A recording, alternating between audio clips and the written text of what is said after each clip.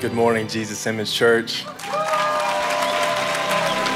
I'm so glad to have you here, and we just welcome you to worship the Lord this morning. We welcome our online family too. Thank you for joining us. So if you could just turn your affection to Jesus now. Jesus, we love you so much, Lord. You're the only reason we're here, God. Lord, you are our great high priest, Lord, and in your very body, you broke the dividing wall between God and man, Lord. So today, as we lift you up in worship, Lord, I pray that you would show us your glory, that you would show us your beauty, Lord. Let us see your radiance, Jesus. Lord, we love you so much. We ask you to come visit us today with your power, Lord, and your freedom and your grace. In Jesus' name, amen.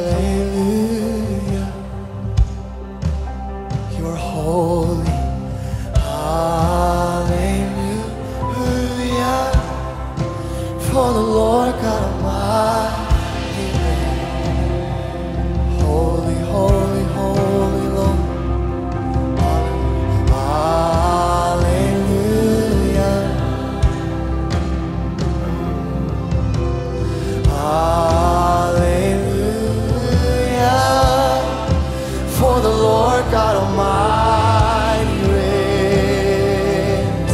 Worthy is the Lamb. Alleluia.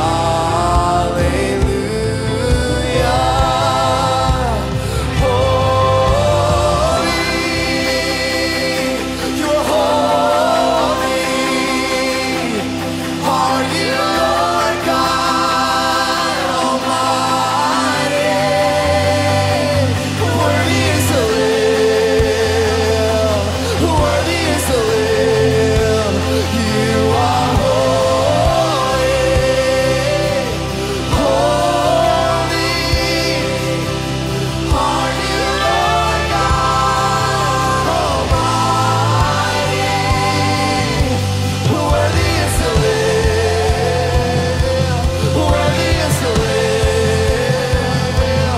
Worthy is the Lamb. Worthy is the Lamb. You are holy. Holy. Are you Lord God Almighty? Worthy is the Lamb. Worthy is the Lamb. And worthy is the Lamb. And worthy is the Lamb.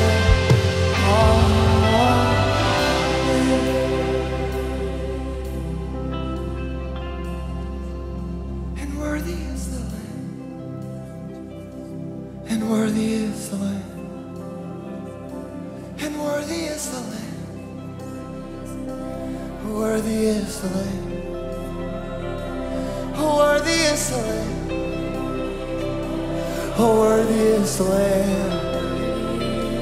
Worthy is the Lamb. Worthy is the Lamb. Worthy is the Lamb. Worthy is the Lamb. Worthy is the Lamb. Worthy is the Lamb.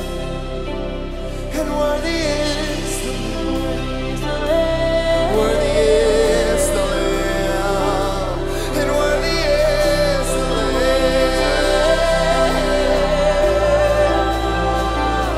And worthy is the Lamb.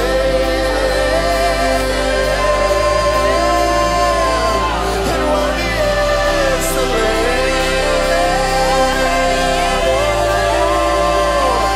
And worthy is the Lamb.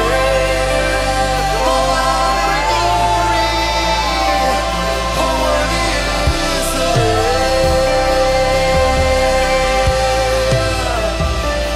And worthy is the Lamb. All glory and power. Oh, worthy is the Lamb.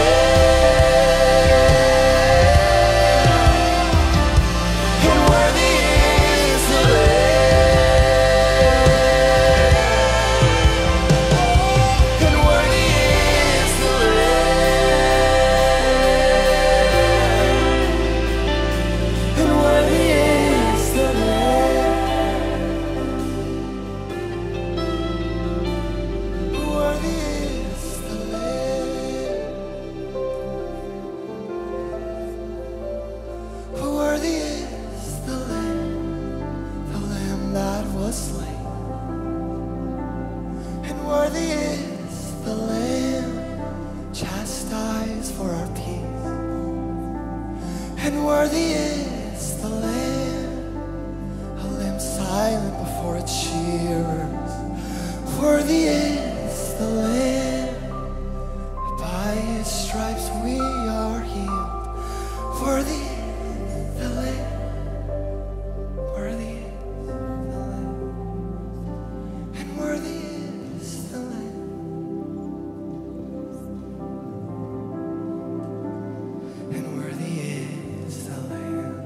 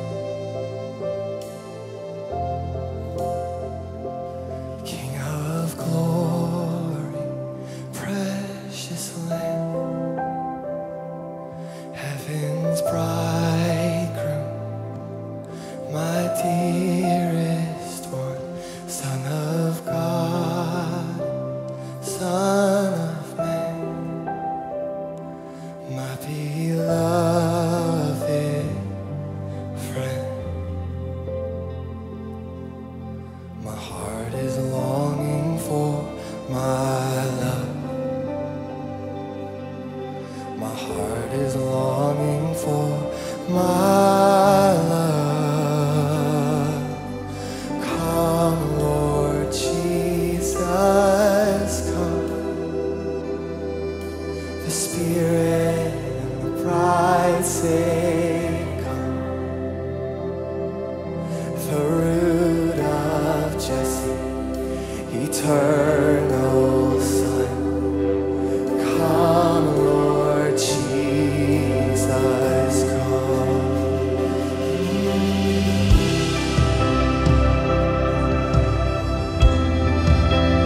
Come, Lord, come.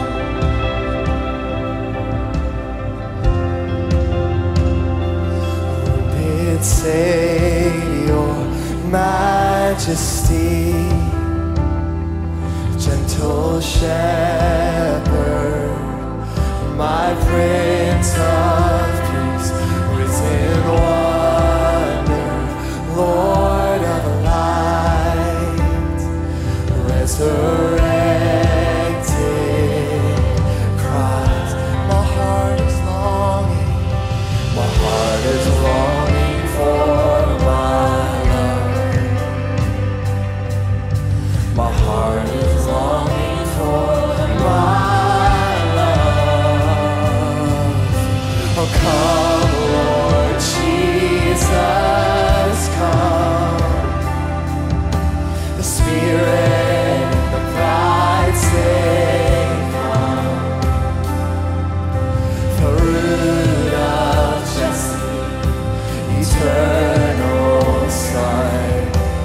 Come, Lord Jesus, come. We say, come, Lord Jesus, come. The Spirit and the bride say, come. The root of Jesse, eternal Son. Come, Lord Jesus, come. And we cry, come, Lord Jesus, come.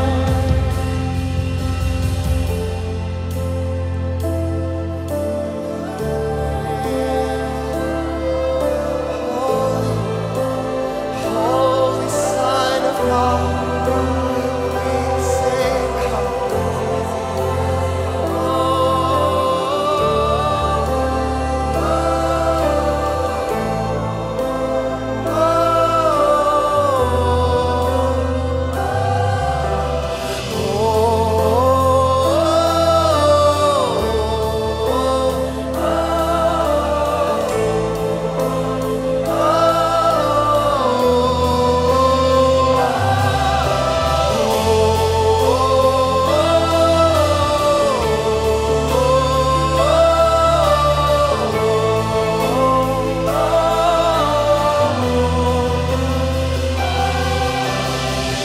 Come and rip the sky wide open. Can you hear your people calling? We can feel the Spirit moving. And we say, come, come and rip the sky wide open. Can you hear your people calling? We can feel the Spirit moving. And we say, come, come and rip the sky wide open. Can you hear your people calling? We can feel the Spirit moving.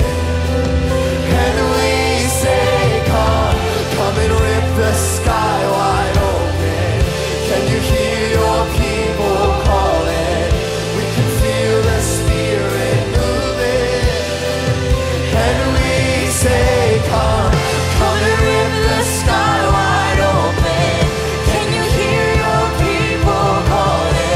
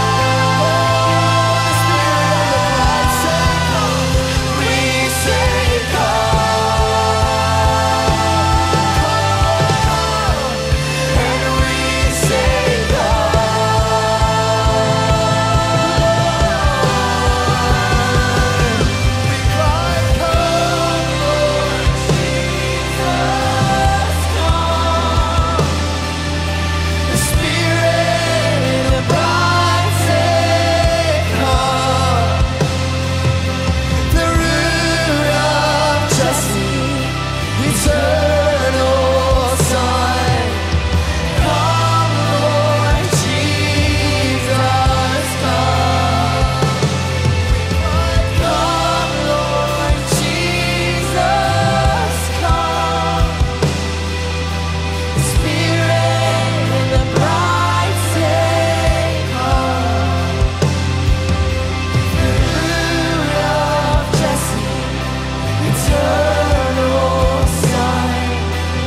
Come, Lord Jesus, come. Lord Jesus, come. Come, Lord Jesus, come. Come, Lord Jesus, come. We cry, come, Lord Jesus, come.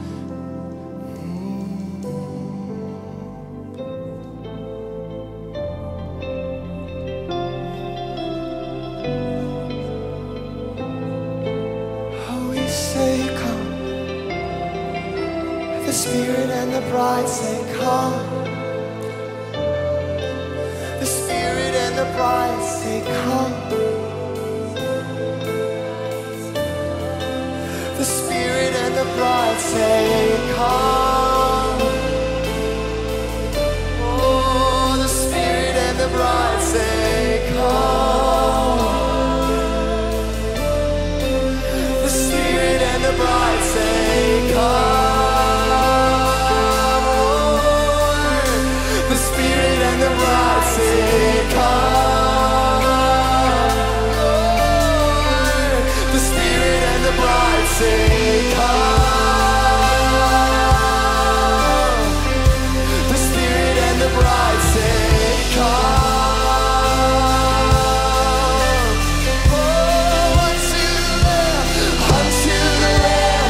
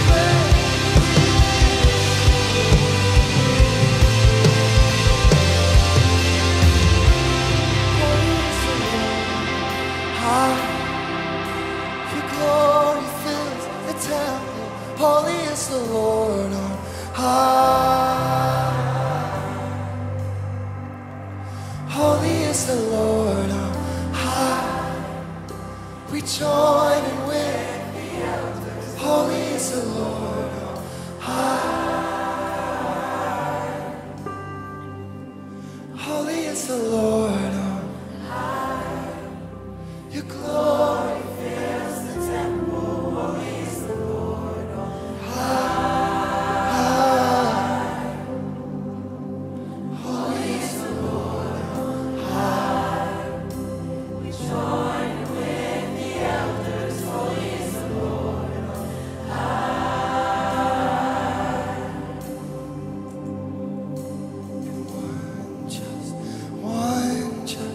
One found worthy. One just,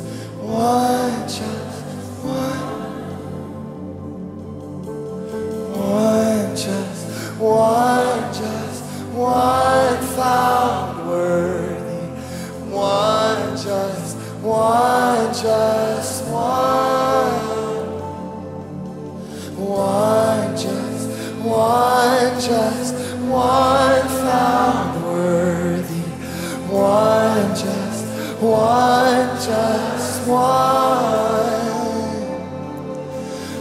One just, one found worthy. One just, one found worthy. One just,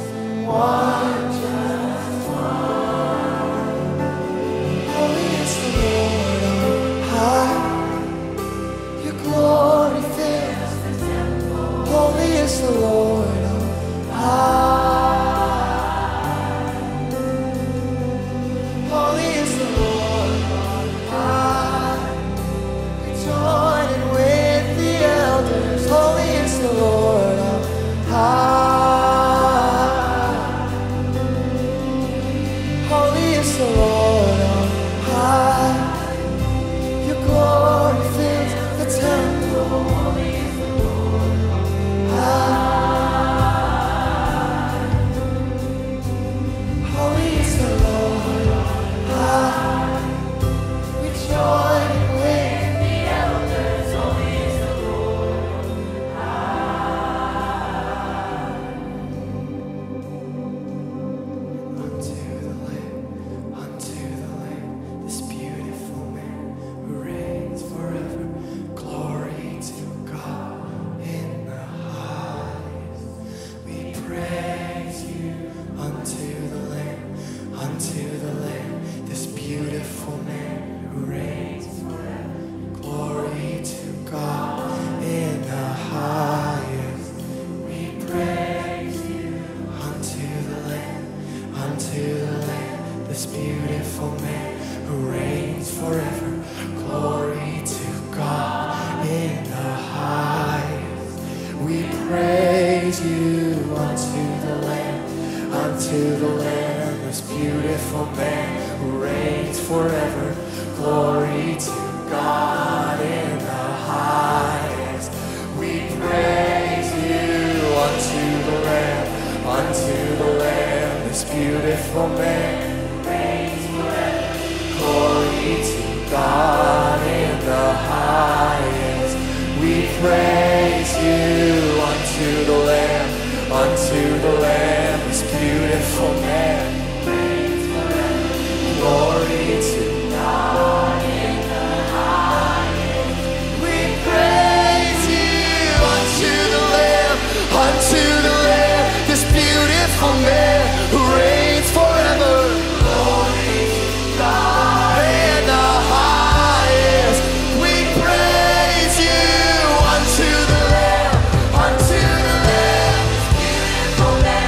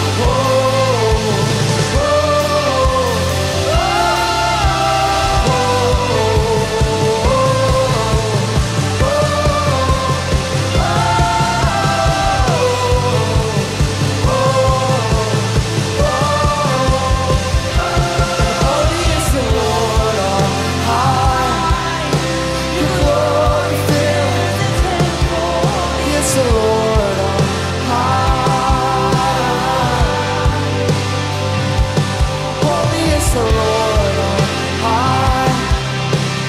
Joining with the elders, holy is the Lord on high. Holy is the Lord on high. Your glory fills.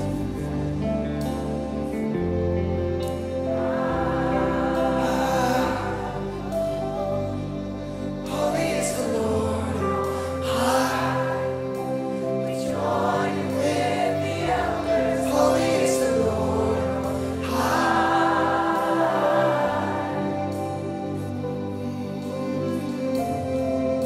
Just lift up a song to the Lamb.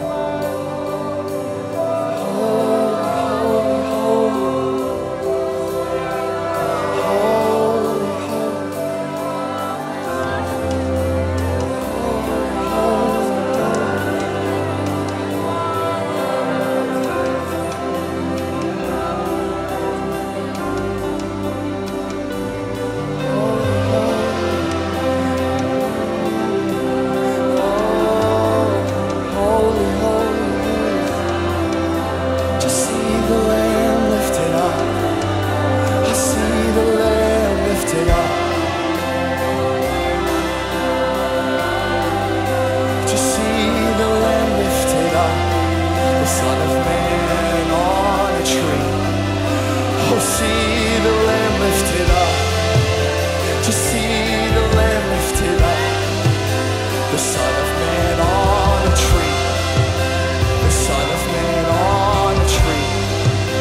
Just see the Lamb lifted up. Just see the Lamb lifted up. The Son of Man on a tree. The Son of Man on a tree. Just see the Lamb lifted up. We see the Lamb lifted up.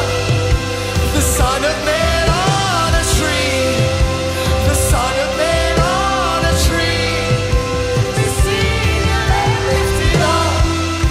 We see the Lamb lifted up. The Son of Man on a tree. The Son of Man on a tree. We see the Lamb lifted up. We see the Lamb lifted up. The Son of Man on a tree. The Son of Man on a tree. We see the Lamb lifted up.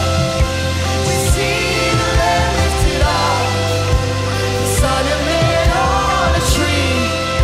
The Son of Man on a tree. We see the Lamb lifted up. We see the Lamb lifted up. The Son of Man on a tree. The Son of God on a tree. We see the Lamb lifted up. We see the Lamb lifted up. The Son of Man on a tree. The Son of God on a tree. We see the Lamb lifted up.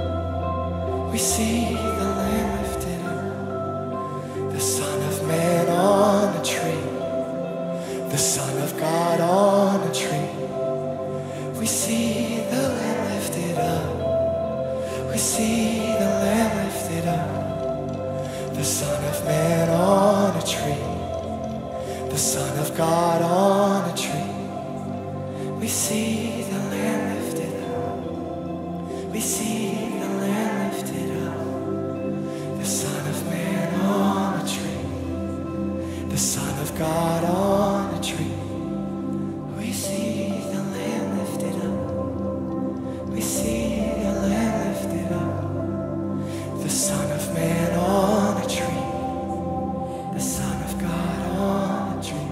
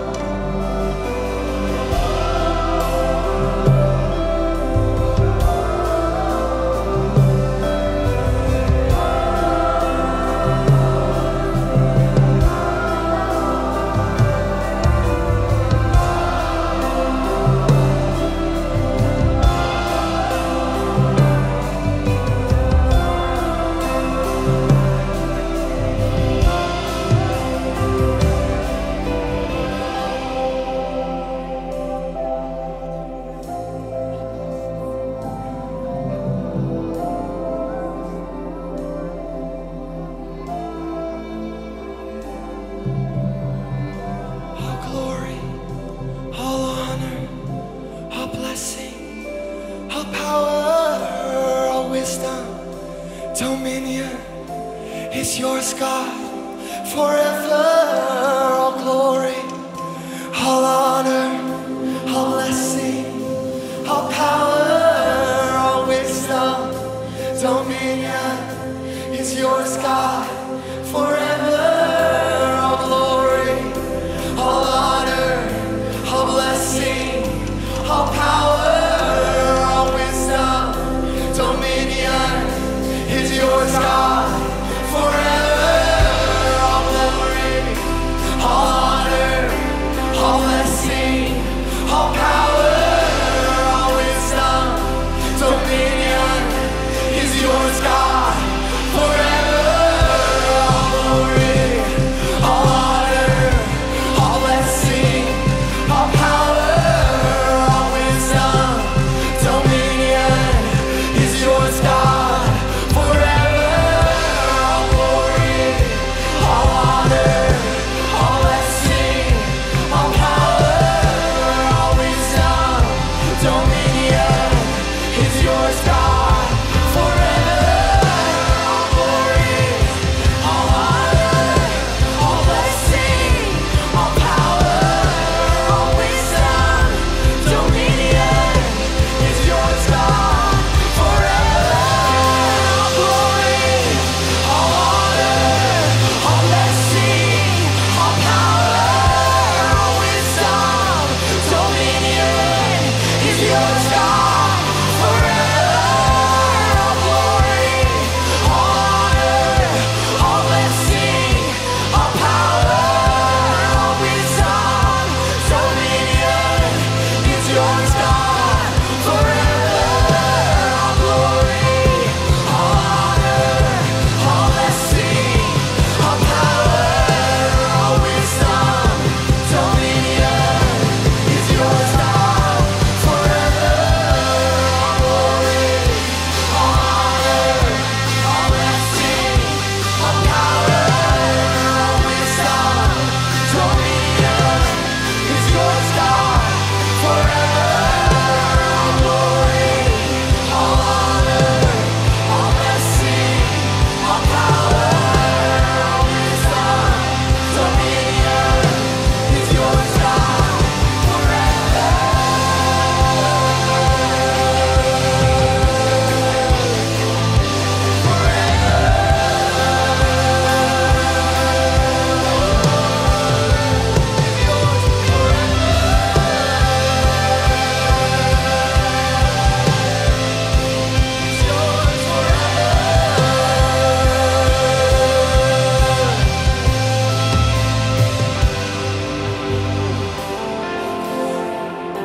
All honor, all blessing, all power, all wisdom, dominion is yours, God, forever.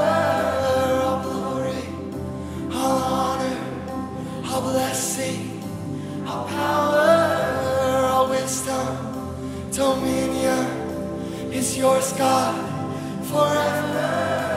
All glory, all honor, all blessing, all power, all wisdom, dominion is yours, God, forever. All glory, all honor, all blessing, all power, all wisdom, dominion is yours, God, forever.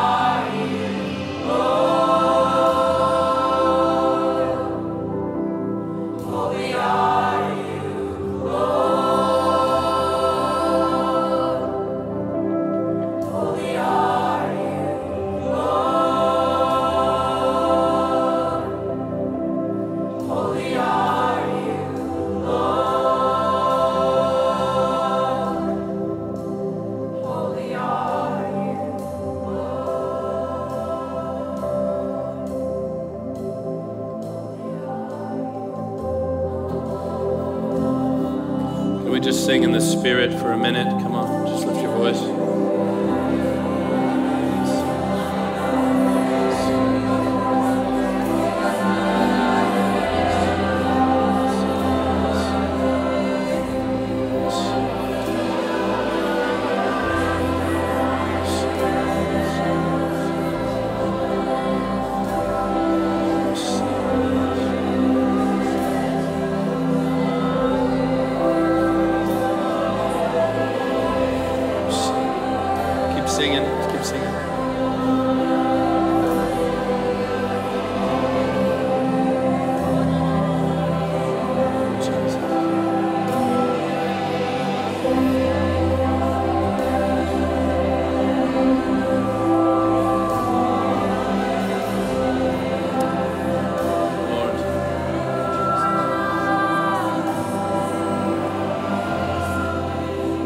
Amy, Gray, can you come up?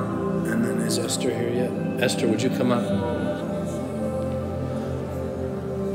I just want everyone, just for about the next 30 seconds, just close your eyes. I want you to join the hands, but just not across the aisles, and just pray in the Spirit. Would you do that? Thank you, Father. Lift your voices.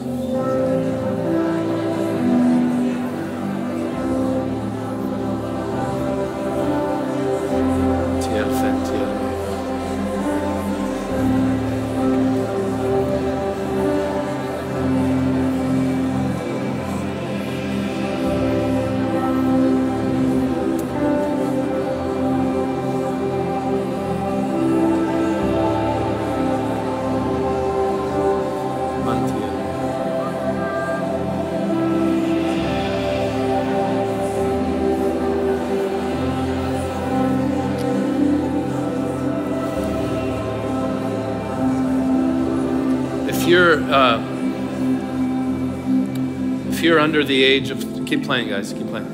If you're under the age of 25 and you're hungry for God, I want you to get down here. If you're 25 or younger, come down here.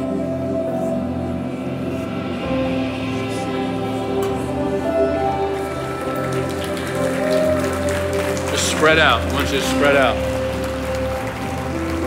Come on, this is beautiful. Give the Lord praise. Come, come. Y'all just keep playing. Y'all just got to be led of the Lord.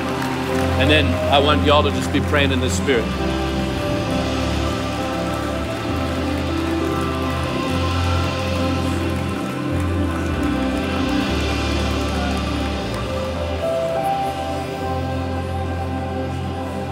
Joel, I need to hear you more, buddy. Can you get a pad that'll fill the whole room? Less piano, more pad. That's right. More. Now I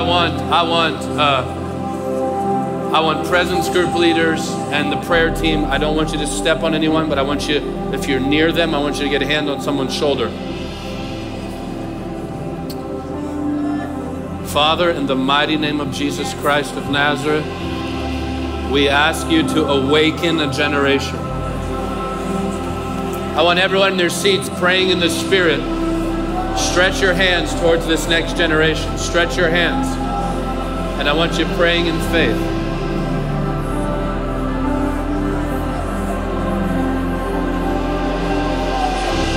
Lord, let your fire fall on this next generation. Thank you, Lord.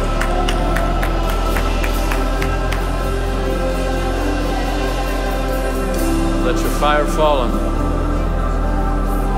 Yeah, Sharice, you get out there too. Put your hands on them. Let the fire of the Holy Ghost fall on this next generation. Amy, start praying. I want everyone here with their eyes closed, engaging heaven for this next generation. Oh, Jesus.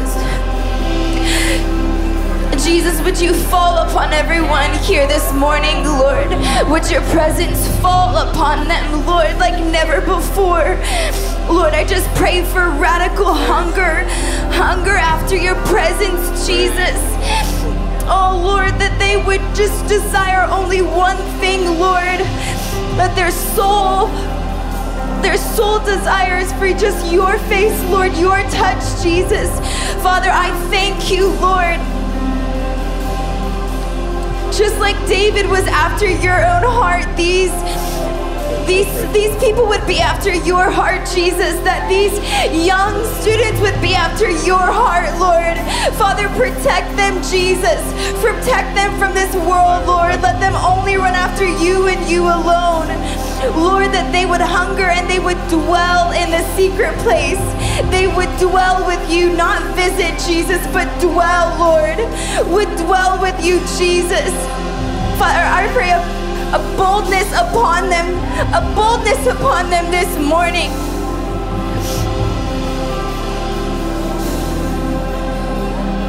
Light a fire that will never go out. A fire that will never go out, Lord. That they live for the audience of one, Jesus. Amen. Not for man, but for you, Lord. Amen. They live for the audience of one. Amen. They live for your touch, your face, your words.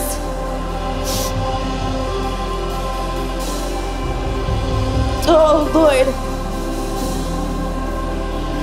Use them mightily, Jesus. Amen. Use them mightily to usher you in, Lord, in the last days. Amen. To usher in the King, Jesus. That you will use them to usher your name in.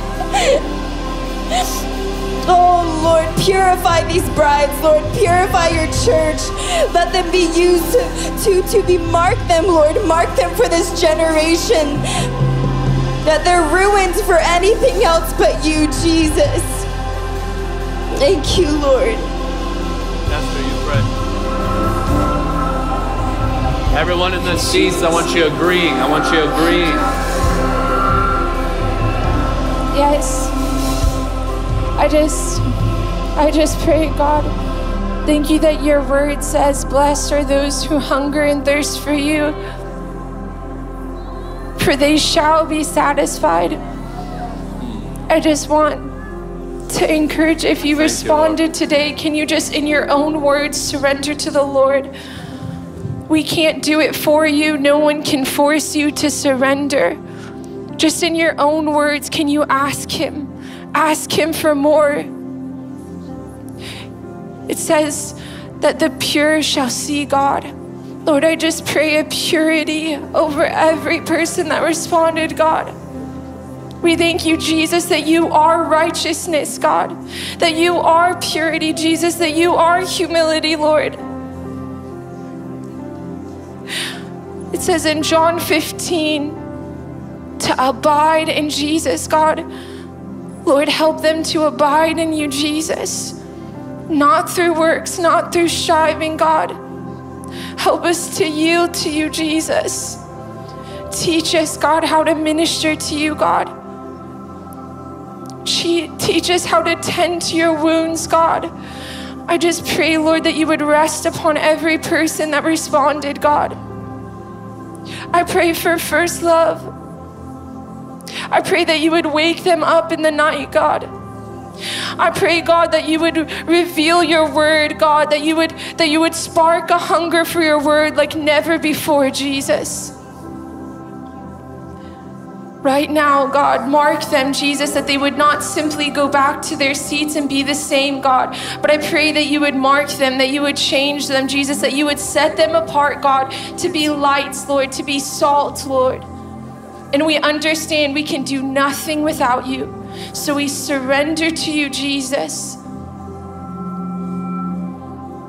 Yeah, Lord, we thank you right now. Just stretch your hands one more time. Lord, thank you for this generation that will love Jesus, that will walk in the purity of the Lord, the power of the Lord, the addiction of the Lord. And we as a church, we bless you in Jesus' name. We bless you, and may the Lord's power come upon you, and may the gospel dwell richly in your hearts. May the word of God drip from your very being in Jesus' name. And we plead the blood over you and declare that the world will not have you. Not a single day, not a single day. You will serve the Lord all your days. In the name of Jesus. Amen. Guys, let's seal it with praise. Come on. Thank you, Lord. Thank you, Lord. Thank you, Jesus. Come on, let's bless the Lord. Let's bless the Lord.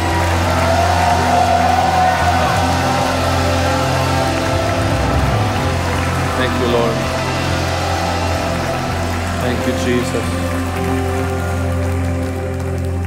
You're welcome to go back to your seats. I want us to actually I want this next generation to feel celebrated in the house of God. So you guys are welcome to go back. I love you. You have a great future. You have a great future. Amen. Amen. Esther. Let's welcome Esther.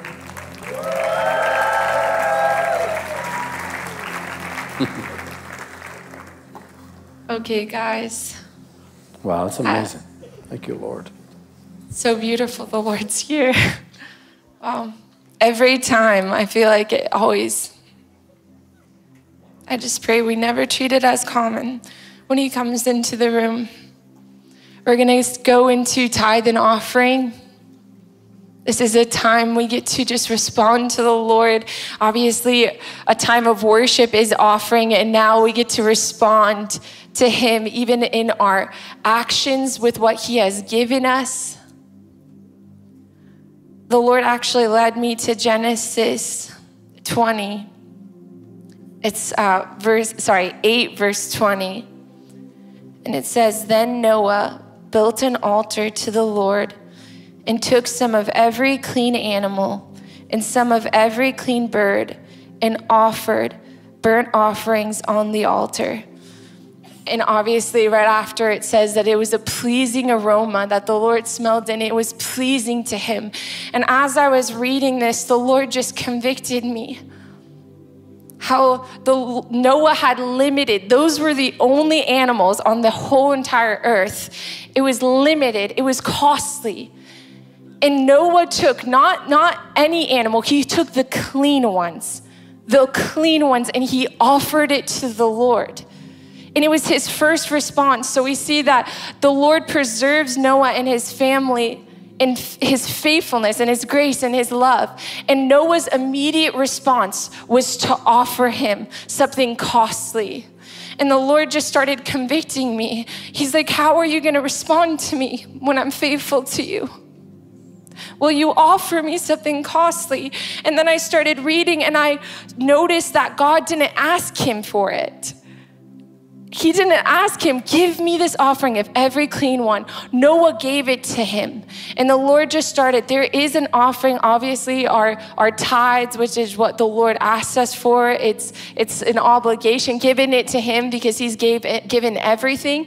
And then there's this costly offering that we can give to the Lord. And it's something maybe he didn't even ask you, but you're like, I love you too much, Jesus. I want to respond with radical generosity. And that's what I felt the Lord was saying, that we would respond in radical generosity and give to Jesus, not something that's just not unclean animals, but something clean, something that was costly to us. And so if you need your tithe, envelope, I want you to raise your hand, and then I just want to pray over our offering that the Lord would multiply it, that he would use it for his glory. Anything that we sow, we know God is more generous. So I want you guys, as we're giving, I really feel like to sow in faith, not just out of obligation.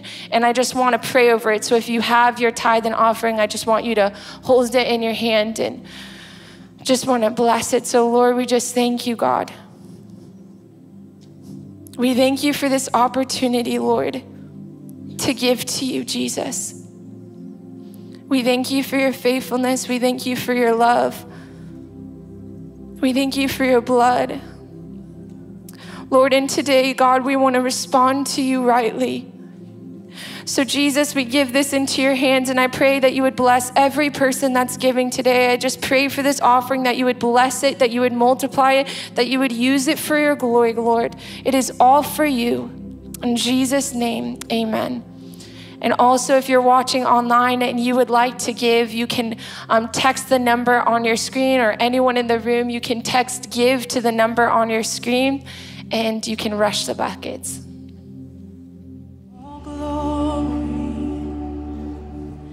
All honor, how worthy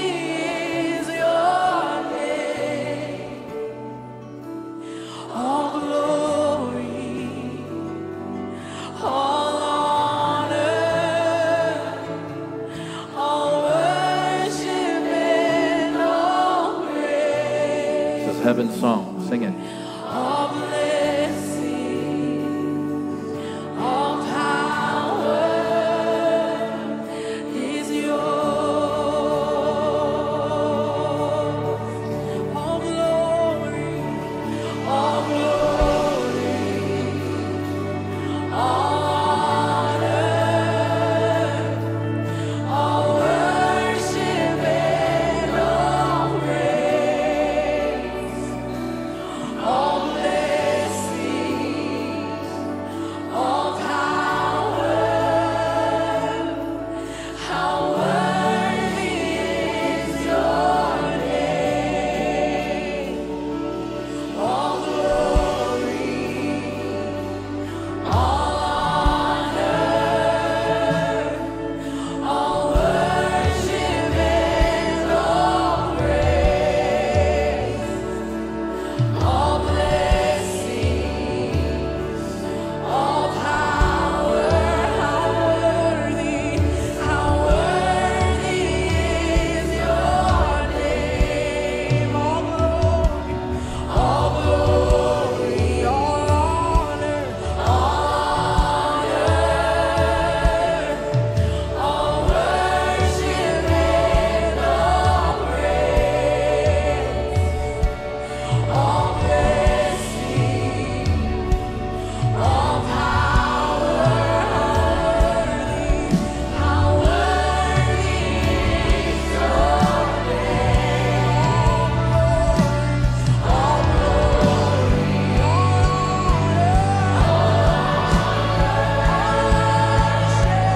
all worship and all praise. All blessings, all power is yours,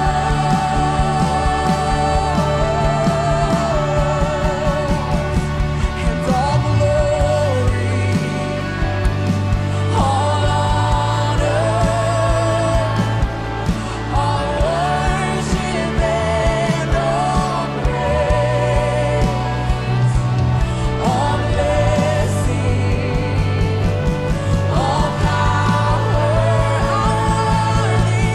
how worthy is your name. All glory,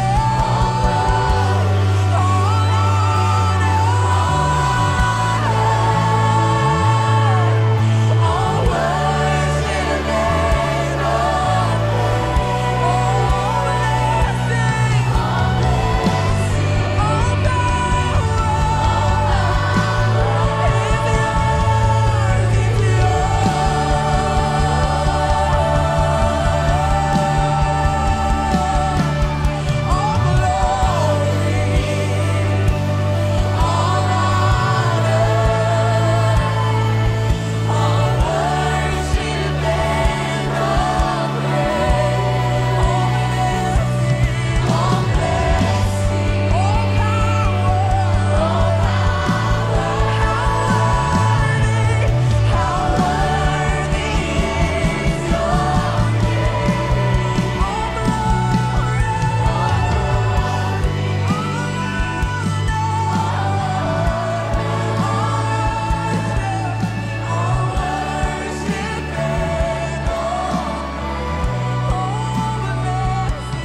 Good morning. Good morning. Can we stand, please? Wow, what a beautiful, beautiful, whatever that was. Thank you, Lord. Come on, let's just lift our hands. Jesus, we love you. We look to you today. What a privilege that is to look to you. And we adore you. And we just give you all of our worship, all of it, every ounce that flows from our hearts. Receive it in Jesus' name. Thank you, Father. Thank you, Jesus. Thank you, wonderful Holy Spirit. We look to you now. Teach us your ways. Teach us your word. Move, interrupt the message. You're the point. Do whatever you want to do. Touch the people deeply.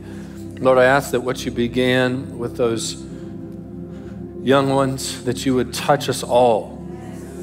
That would be like a seed sown in this meeting and in the months to come.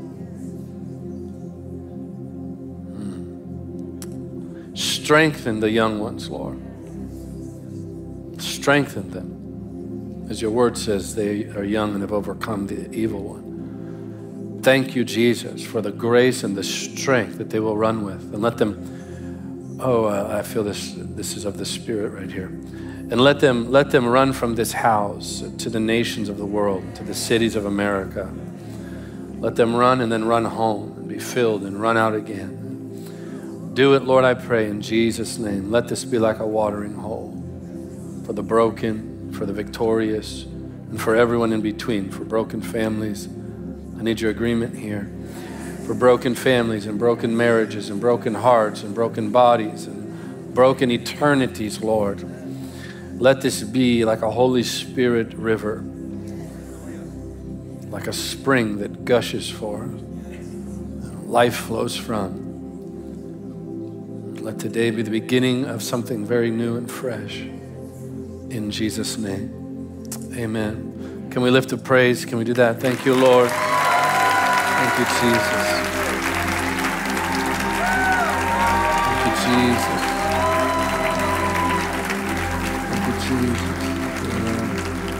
Thank you, Lord. Would you love on a few people just before you're seated? I think I'm going to sit this morning. Well, I'll start that way if that's okay. If I could have a chair.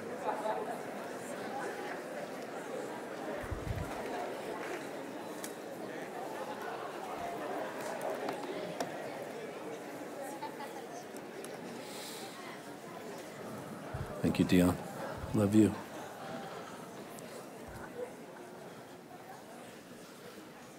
All right.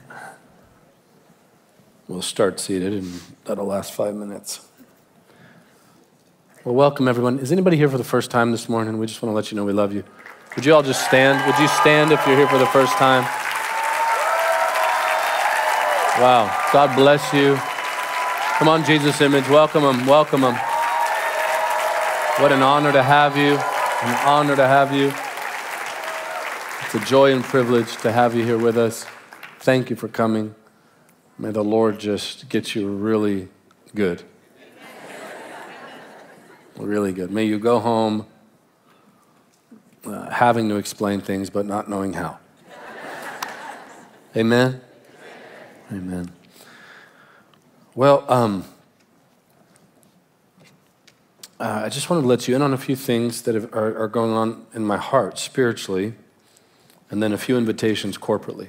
So, number one, I started my 21-day Daniel fast yesterday. That because I was sick, and I didn't want to completely wither away, and the Lord understands. My plan was to start in the beginning of the year, and then I caught that, whatever that thing is going around. Half the church has it. And so I started yesterday, and I want to invite all of you into that. I'm not going to demand that you do it, but our team, our interns, our students, our church family, we're actually all one big church family. This is the direction we are going, not because it's the beginning of the year. It is a wonderful way to start the year, but because it is a wonderful way to encounter the Lord. Now, most people really devalue in the church setting the Daniel fast. They think it's like, kindergarten fasting. But in actuality, it's a very powerful fast if you look at it biblically. The Daniel fast, if you look at Daniel, for instance, as an example, opens the revelation of the scriptures. It opens our hearts to God's voice. Daniel hears the Lord, right? We see that that fast actually releases the ministering spirits, the angels of the Lord, over our lives. We see that happen with Daniel. Remember, the angel comes to him, but there was a wrestling match and it delayed. How many of you know the wrestling match is over because Jesus has overcome? Thank you, Lord. It never really was a wrestling match, but anyways, there was a resistance. And all of this happens in Daniel. Boldness comes through that fast. You see like a restoration of youth to him physically and emotionally. So it's a very powerful fast. And what I've discovered is the Lord gives me many more dreams when that fast begins than when I'm not on it. Okay, now, what I typically do on this fast, again, I am not telling you to do this part. Disclaimer. Okay. Am I telling you to do this? No. Judy's like, we know you well enough. No, I'm actually not. I'm telling you what I do. Okay. I will often add a 19-day fast on the back end of the 21-day Daniel, where I'll do liquids typically, and I'll add vitamins and other shakes and stuff. But I'm not telling you to do that. I'm just telling you that's what I've done in the past, and I've really seen amazing breakthroughs. So in totality, it's a 40-day fast, but it's kind of a mix between a 21-day and a 21-day Daniel and 19-day liquid. One time I lost track and went 62 days. Yeah, my mom goes, when did you start? We were on I-75. I was preaching in Gainesville. Where's Jazz? Yeah, Gainesville. All right. So I was preaching there on the way home. It was like 11, or no, it wasn't 11. It couldn't have been. It was earlier. I preached. I was tired. My mom's like, well, I'm hungry. She said, are you hungry? I said, I've been hungry for I thought it was like 30-something days. I said, I'm still on my fast, Mom. It's not over yet. She goes, well, when did you start? And I told her. And she goes, your fast ended 20 days ago. And I'm not exaggerating. We were literally passing a Chick-fil-A when she said that. I said, do a U-turn now. And I made the dumbest mistake after that long. I ate 3 of those, the spicy ones. And I ended up in a fetal position in the back seat, groaning, like seriously sweating and groaning. Another time I finished a 40-day fast, and I knew the exact minute that it was over. Because I remember when I started it, I did all the math. 15 minutes prior to the fast being over, I called an Italian restaurant and had an order of gnocchi and a margarita pizza. I called it in, and it was done the minute my fast was over. I went in to get it, and the plan was to eat it at home. I never got home with it. I sat in the parking lot and just crushed it. Paid the price for that as well. My brother did like a 21-day fast, and he had to, it ended on a Saturday. He had to preach on a Sunday morning as a guest speaker, and he finished his fast with 50 wings and had to cancel. He couldn't preach. He had to cancel. He's like, I'm sick. So funny. So in all honesty, I am burning in my heart right now. These last 3 or 4 days, I feel like I have a revival in my skin. And I am going to burn. I want you to burn with me, but if you don't, I'm going to burn. And I'm going to burn in front of you, and I want that to provoke you. But I feel a newfound grace that I feel is actually connected with the fast. That God was speaking to me last night. He's been waking me up early with incredible dreams of great detail. The other night, the Lord spoke to me. He woke me up at right around 3 a.m. And I thought it was, I think I shared this last week, but I thought it was 9 or 10. And it was 3. And I had so much energy going through my body that I just couldn't go back to sleep. And I finally thought, this must be the Lord. So I went to be with the Lord, and the Lord started speaking to me about two cities, international cities. Over and over, I was almost hearing an audible voice in my dream. And I don't want to give you the cities yet because we're going to roll it out. I can just say this, our team is going to get ready to take what the Lord is doing here and what he's been doing in our events here to the nations of the world. And I'm so excited that it's led of the Spirit and not just our own idea to go do it. But it's time to take Jesus to the nations, amen? And so I'm hearing this city over and over again while I'm praying, and it was just wild. And then I began to see in like these night visions, these dreams, these cathedral-like buildings filled. I mean, I could hear our choir singing, and it was beautiful. And so I went back to bed and woke up at 9, finally, and I got a text message as soon as I woke up, and so did Jess, from the same person. And they said, we just had a dream about you, or I just had a dream about you. I must share it with you. And I heard these 2 regions, and they were the exact regions I was hearing. So God is speaking. And all I can say is, I am not hitting the brakes. I'm going a million miles an hour at the face of Jesus right now. If I feel that grace, I'm getting the most out of it. And if you don't feel that grace, ask him for it, because only the Holy Spirit can do it. And honestly, just give him a little firewood. How many of you know there's a great supply of fire in the Lord's nature? He's a consuming fire. You just need that little spark. Give him something to work with. It took me 2 days of fasting. 2, and God slammed me. I feel like I'm born again. Really, I feel like there's a full-on tent meeting in my heart right now. I've been so pent up to preach this message today. During the offering, while y'all were giving, I asked Carla, can I go up now? Can I go? She's like, 2 more minutes. I just felt like I was locked up in a cage ready to come out. I'm going to burn. Your pastor is going to burn, and I want you to burn. I want you to burn. Let's get in on it together.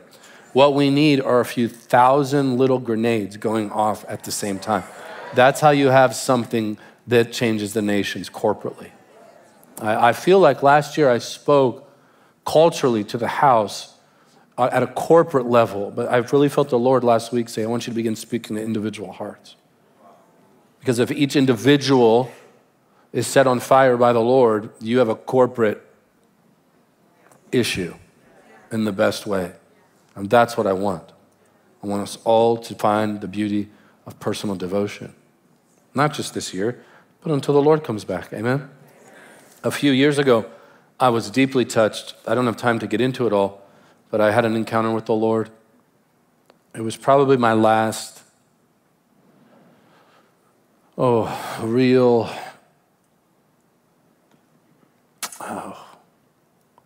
dignity-destroying encounter. How many of you know the ones I'm talking about? But,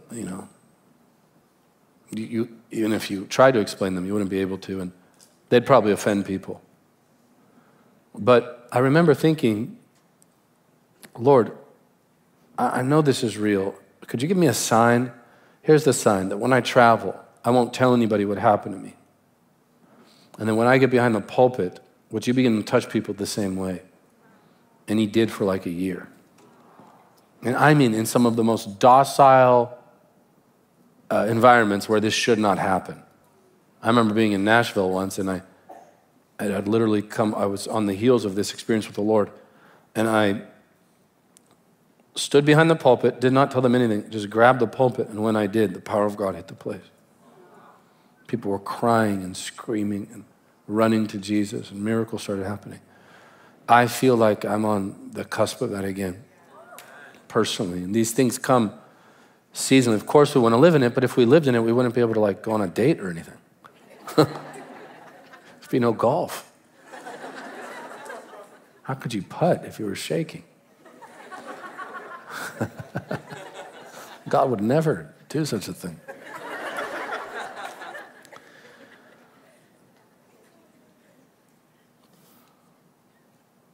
Anyways, let's go in together, amen? Okay.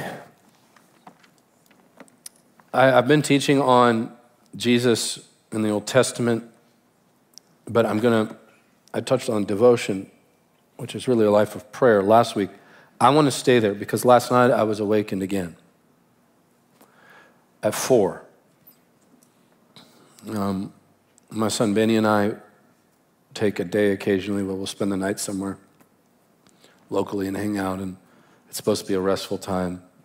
That was last night, and the Lord woke me up at 4 without an explanation. But the spirit of prayer hit me, where for hours and hours I was in the Spirit praying. And I felt the Lord tell me last night, I want you again to discuss personal prayer and personal devotion to Jesus. And then we'll get back into Jesus in the Old Testament. Amen? Has anyone ever wondered why the Lord took Enoch?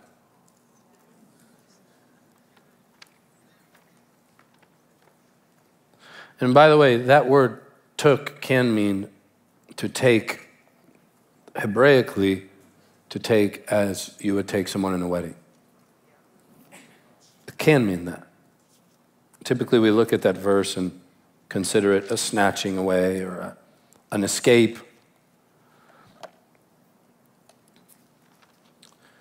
But the answer is the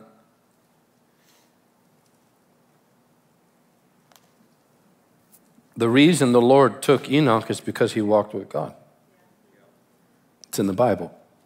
Remember, the scriptures should answer the scriptures, right?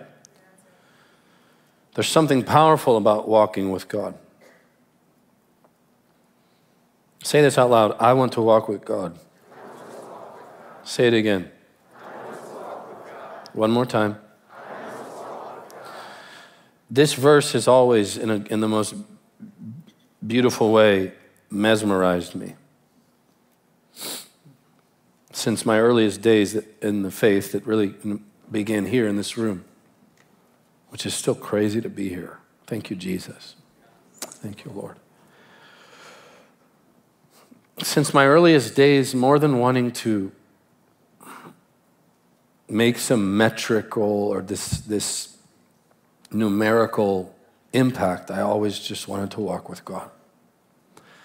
I remember being in Reading once, and a young student asked Bill during a Q&A session. They were meeting at the Civic Auditorium, which is a local auditorium there and that BSSM uses, and so does the church occasionally for conferences. You know, like most of you young people would, most Christians in general who want God to use their life, it's really easy to get caught up in the reach. You know what I mean? In the reach. And I think that's really dangerous. Now, the proof text or the justification biblically to live according to that culture is usually, well, they mention the numbers in the book of Acts. Yeah, a couple times. But the book of Acts is all about the activity of the Spirit. The Bible is not about numbers. The Bible is about Jesus himself. Now, does he care about would Jesus burn, and does he burn in his heart to see if there are 4 people born again in a room? Would he burn to see the 5th saved? Of course.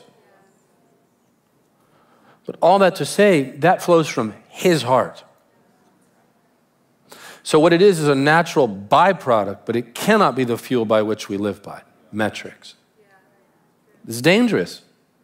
Whether you're a songwriter, an author, a pastor, an evangelist, a missionary, we can't say that the missionaries of the last generation were not successful or less successful than us because we're seeing greater breakthrough in their nations. If numbers determine success, then Calvary was less successful than Galilee. If I have to choose between the two, what happened in Calvary or what happened in Galilee, I'm choosing Calvary. Amen? When in fact, the Bible says because of David's sin, the Lord allowed the devil to tempt him to take a census.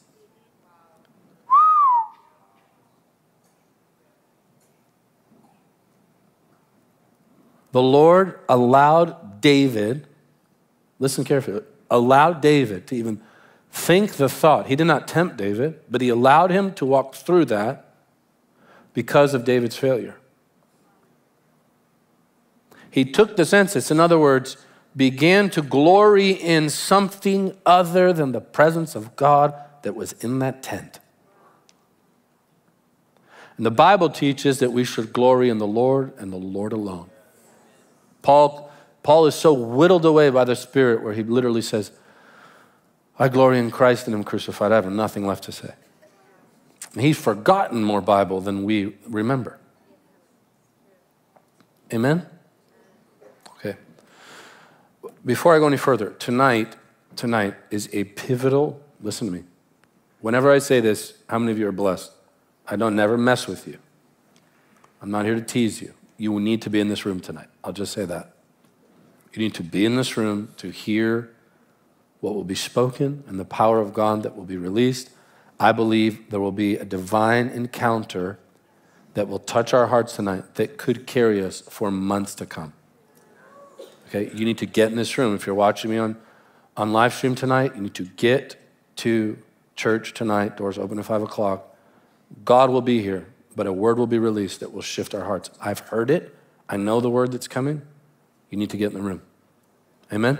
All right, now, in Genesis chapter 5, the scripture says in verse 24,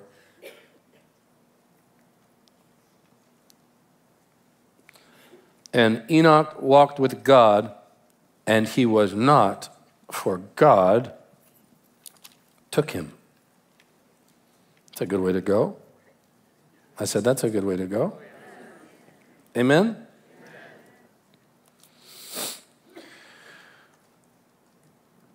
In the Garden of Eden, we see Adam walking with the Lord. Now, you have to understand biblically, walking is not about cardio, biblically.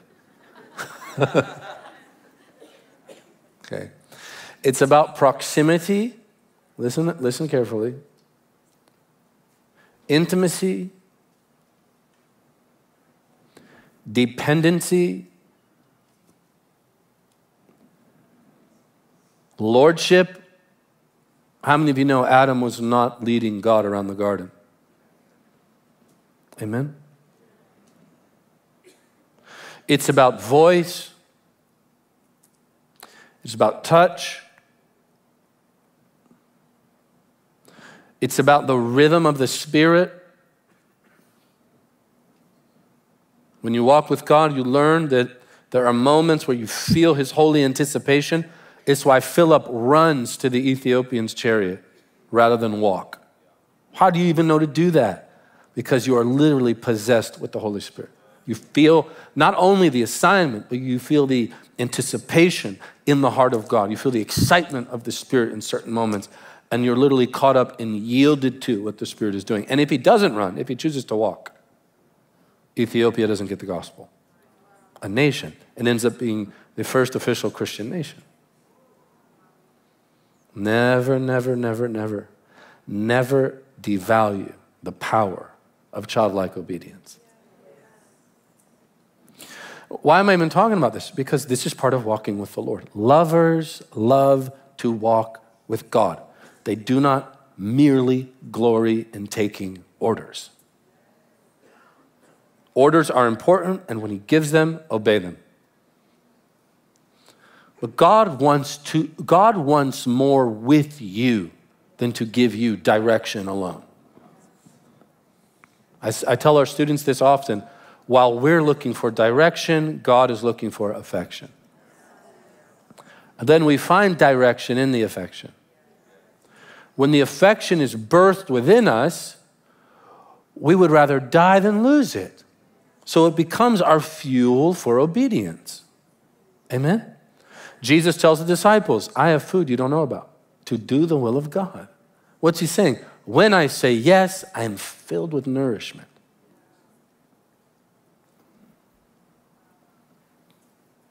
Yes?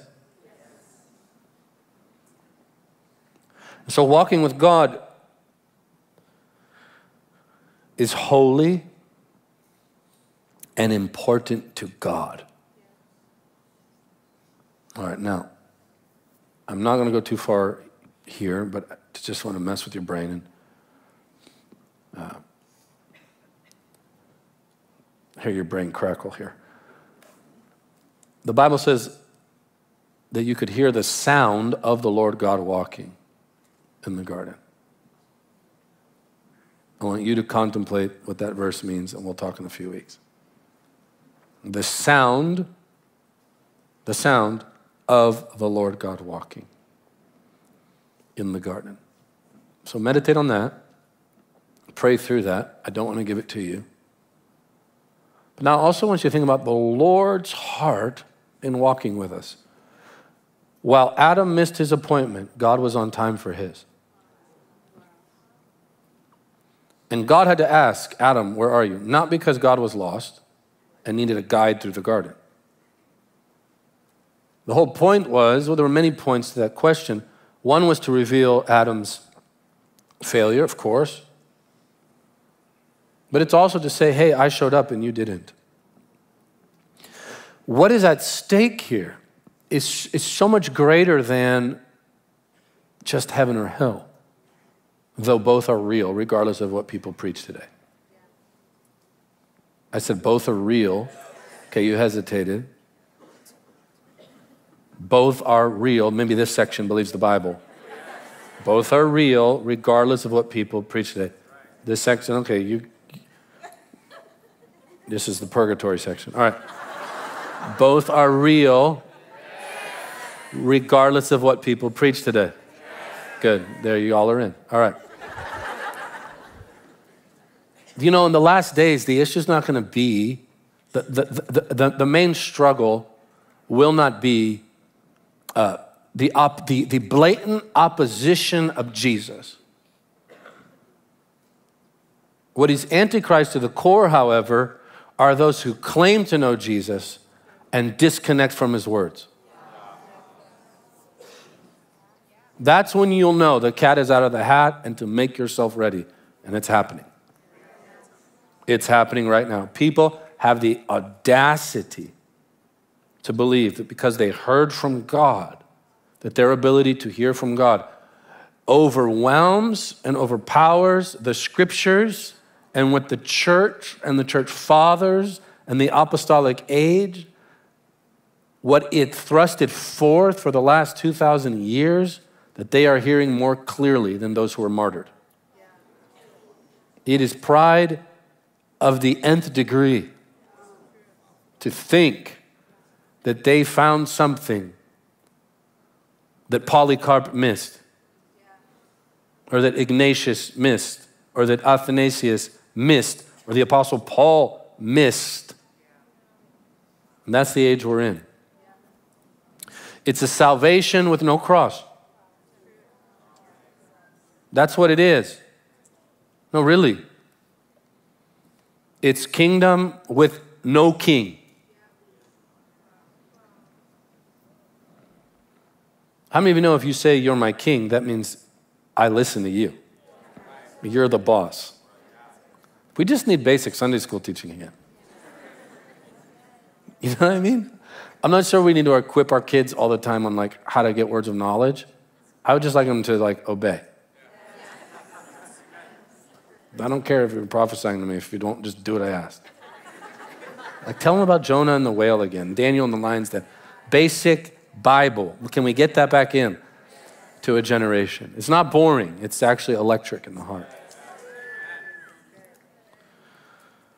Noah walks with God, the Bible says.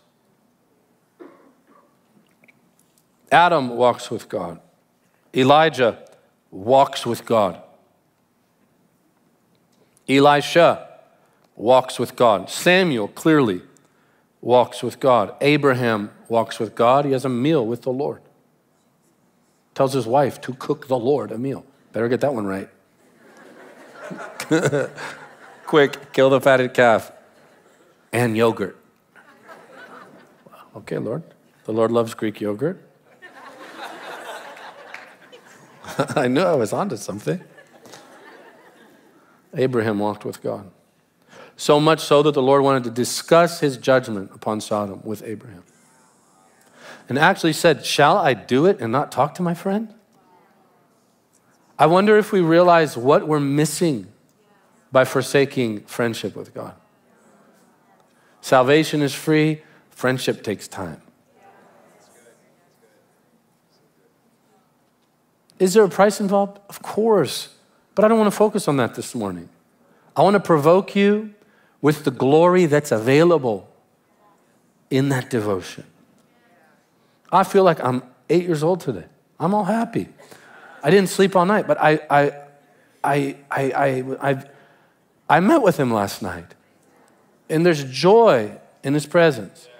There's grace in his presence. There's this ability to fly higher than all the stress. And you don't think you pastor without stress, right? There are issues galore. I'm telling you, people do amazing things and dumb things. Say amen. But say, but not me. I'll just look to the other side. No, I'm joking. You can teach people for years, systematically, methodically, in a heartfelt way. You can live before them in a heartfelt way.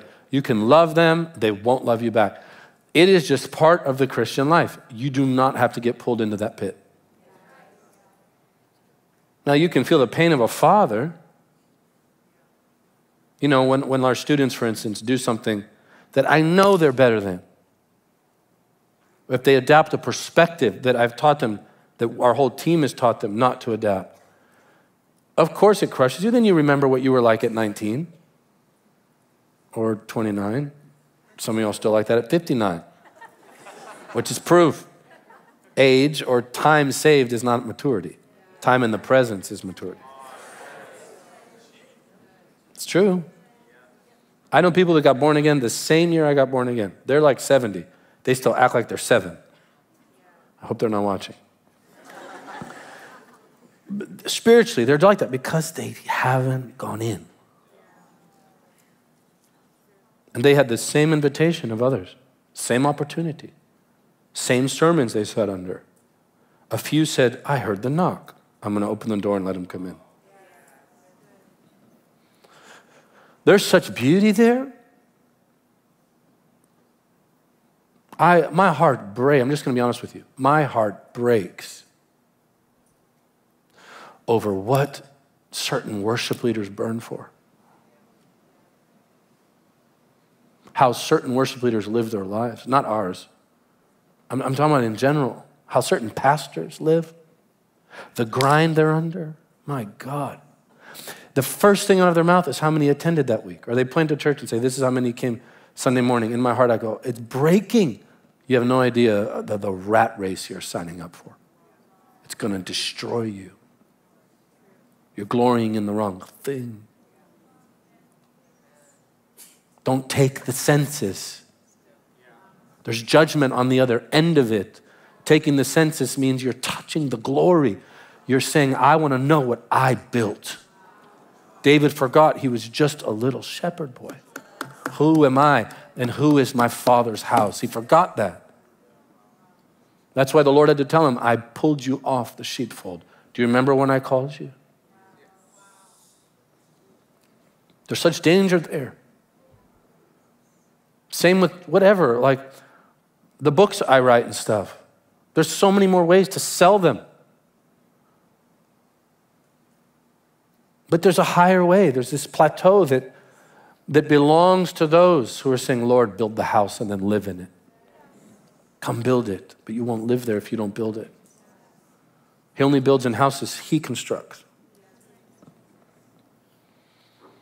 The goal is to walk with God, not feel needed. That's important, but that's not the goal. What if this church burned? What if this church saw success as walking with the Lord?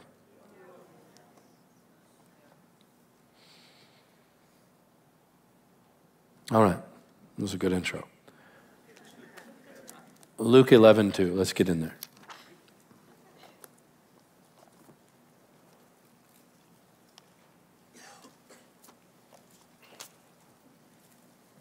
Let's talk about prayer. Now, the church's message is not prayer. I want you to hear me. That is not our message. You may have an assignment to build a prayer house, a prayer environment. This whole movement is a prayer environment. But the message of the kingdom is not prayer. The message is Jesus. Prayer is the means by which we connect with the Lord, but it is not the gospel. I'm not devaluing it, but remember, this cannot be a house of prayer unless it is his house. My house. And that my part is conditional, and you know what that is. We come and enter in his name. We gather in his name. The condition is met corporately. Once that condition is met corporately, he then begins to invite us into communion with him. And a very common name for that communion is prayer. Okay? But the gospel is not prayer. The gospel is Jesus Christ. The way you learn and know the Lord is through prayer. And that's what I want to discuss today. Luke 11, verse 2. Actually, let's look at verse 1. Now it came to pass, underline this, as he was praying. Underline that part. As he, Jesus, was praying. In a certain place. That is important and it is not law. When he ceased, that one of his disciples said to him, Lord, teach us to pray, as John also taught his disciples to pray. So here the disciples look at the life of the Lord. They see him walk on water, multiply bread, multiply fish. Lepers are cleansed, blind eyes open. He answers those whom nobody has the guts to answer with such accuracy and wisdom that they're afraid to even talk to him anymore. Isn't that amazing? I love that about him, by the way. Everyone always says, be silent. No, what is the Holy Spirit saying? Because sometimes you have to speak up. You need to be silent. That's holy. But if someone comes against the Lord in pride, we see the Lord schooling them. It's beautiful. Just trashing, not trashing in a bad way, but just destroying them. And I love that about him. He's like, I think it's beautiful. I love everything about Jesus. I don't know about you. So the disciples see all of this and they don't ask, teach us to be smarter. Jesus, do you have an 8-step plan for healing? Now, many of my friends do that, and I love it. I love them. We just don't see it in the life of Jesus. In fact, he never preaches a single message on healing because he is healing.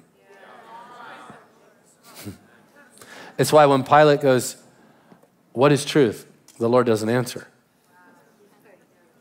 He's like, there's nothing I say would more properly represent truth than me just standing in front of you. You're looking at truth. In fact, he's skinned alive at that moment. Beaten, brutalized, beard plucked from his face. And he's telling Pilate, you are staring at truth. Amen? So that being said, the disciples don't ask him how to do that. How do we cast out demons? Jesus, do you have an activation track on water walking? Can you activate me in water walking, please? The link's in my bio.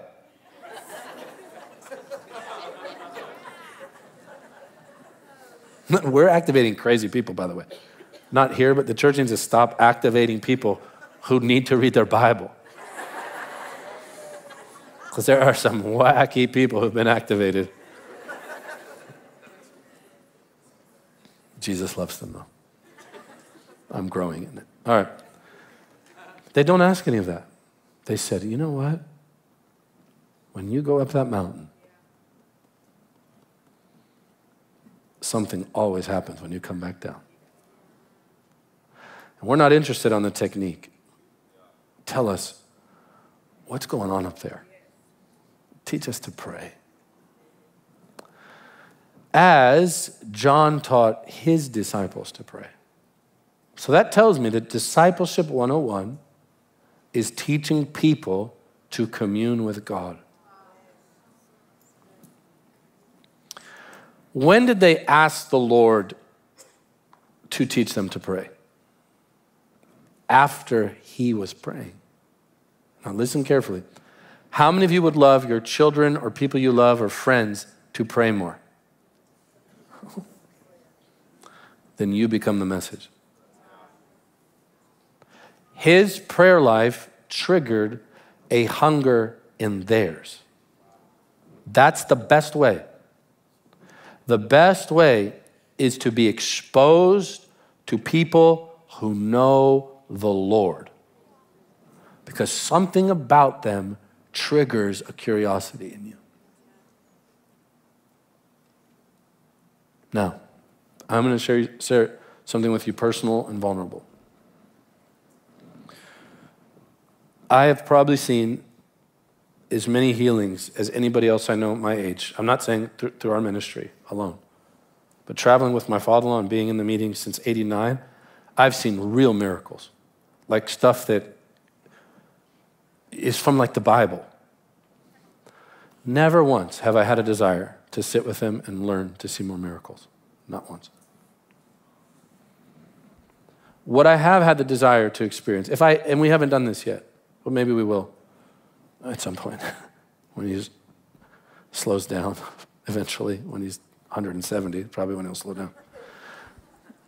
I would talk to him about, walk me through the first 30 minutes of your time with Jesus. And then I'd make him say it again. And then I'd slow him down and I would ask him more annoying questions. I would ask him about, from a corporate perspective, I would ask him what's going through his heart when he's ministering to the Lord on a platform. My hunger is not directed in the actual work of the ministry, but my hunger is aimed at his communion with God. Because I know if I get that everything else will fall in place. Because I've seen too many people who've built massive structures who don't walk with that dripping moisture, that tenderness, that heart. I don't want that. I want that fragrance in my heart. I want that fragrance in my life. I want that saintliness, that inexplainable mystery. You know, when the Russian delegation was looking, hundreds of years ago, looking for the faith for their nation, they tried every faith, and finally they stumbled into Saint Sophia, which is now in Istanbul. At the time it was Constantinople, before the Muslims took it. And it was the epicenter of the faith. And this Russian delegation walked into a worship service during the communion that was being served, which we're going to take today. When they walked into that building, after studying every other faith, they sent message back to Russia. We have found the truth. We have found a people who seem to live in heaven while they're on the earth. There's something about the presence of Jesus in a people, in a person, in an individual that provokes hunger in those that God puts around them. Everything you see corporately here, listen to me, started in a room with the door closed. Everything. Our value for worship started in a room with the door closed, all alone. Me coming up here, I remember one time I was on a panel and somebody said, there were like 5 speakers on the panel, and somebody said, how can I flow in the Holy Spirit better? I'm a pastor. And the 4 speakers said, they pointed at me, as though flowing is a topic. As though you can answer that in an answer to a question. It's like saying, teach me, Jessica. Can you answer that? How could I teach a person to a people as a sermon? But it's a matter of history. The way you know to change a song is because you learn to change the song in your bedroom. Do you understand? The way you know when to preach and when to wait is because you learned in your bedroom when to read and when to wait. The only way to know that the set's over is to be incredibly sensitive to the person of the Spirit. We don't time our sets here, and we never will. And if the next generation does, if when I go to heaven that happens, may the Lord just, I don't know, do something. I don't want to say it. Something. Something beautifully violent. All right. The only way to know when to end the set is because you learned in private. Do you understand? The only way to stick to a clear gospel is because you realize the Lord is in the room and he's watching and trusting you. And you learn that in private.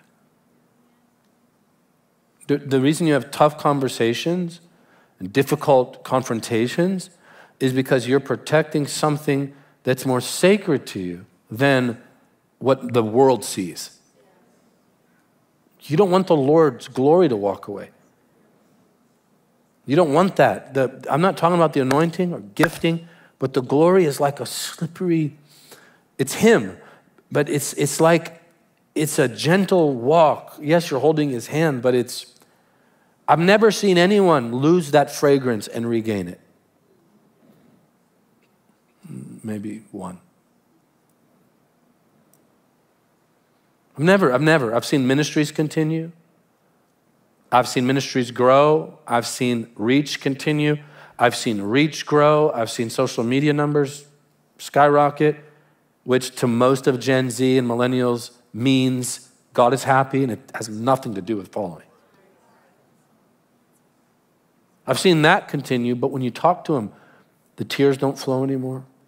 The tone is different in their voice. They're not burning. They're not up early with Jesus anymore. Their free time doesn't prove their love for Jesus. It's directed in other areas. They don't talk about him the way they used to or as frequently. That's what I'm talking about. That's what I'm afraid of losing. With everything in me. That sounds like a nightmare. Oh Lord, never let it happen. I pray that some of you in your hearts even now are praying, Jesus, don't do it here. Don't do it in me. Don't do it here. And here's the most not the most sobering, but here's another sobering perspective. I've never seen it transcend a generation. Never. I know a lot of people in the ministry. I've never seen, in my experience, I'm not saying they're not out there. I've never seen the next generation pick up a baton from a father and a mother and break into more glory.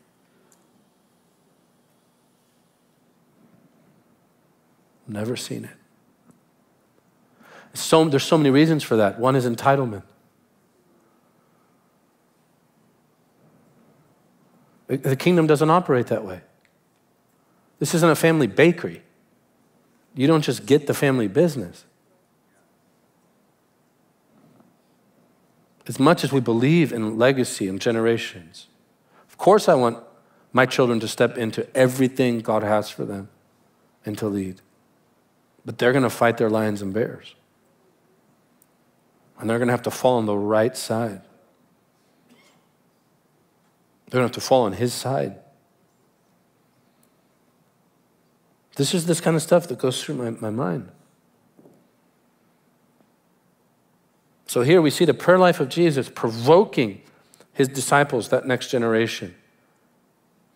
And so this is the greatest way to provoke prayer in a people. Look at Psalm 109. Is this good?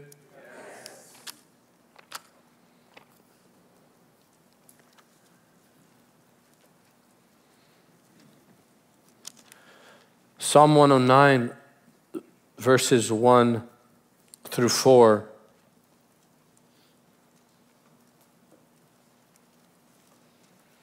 Do not keep silent, O God of my praise, for the mouth of the wicked and the mouth of the deceitful have opened against me. This is speaking of false accusation. They have spoken against me with a lying tongue. They have also surrounded me with words of hatred and fought against me without a cause. Listen carefully now. In return from my love,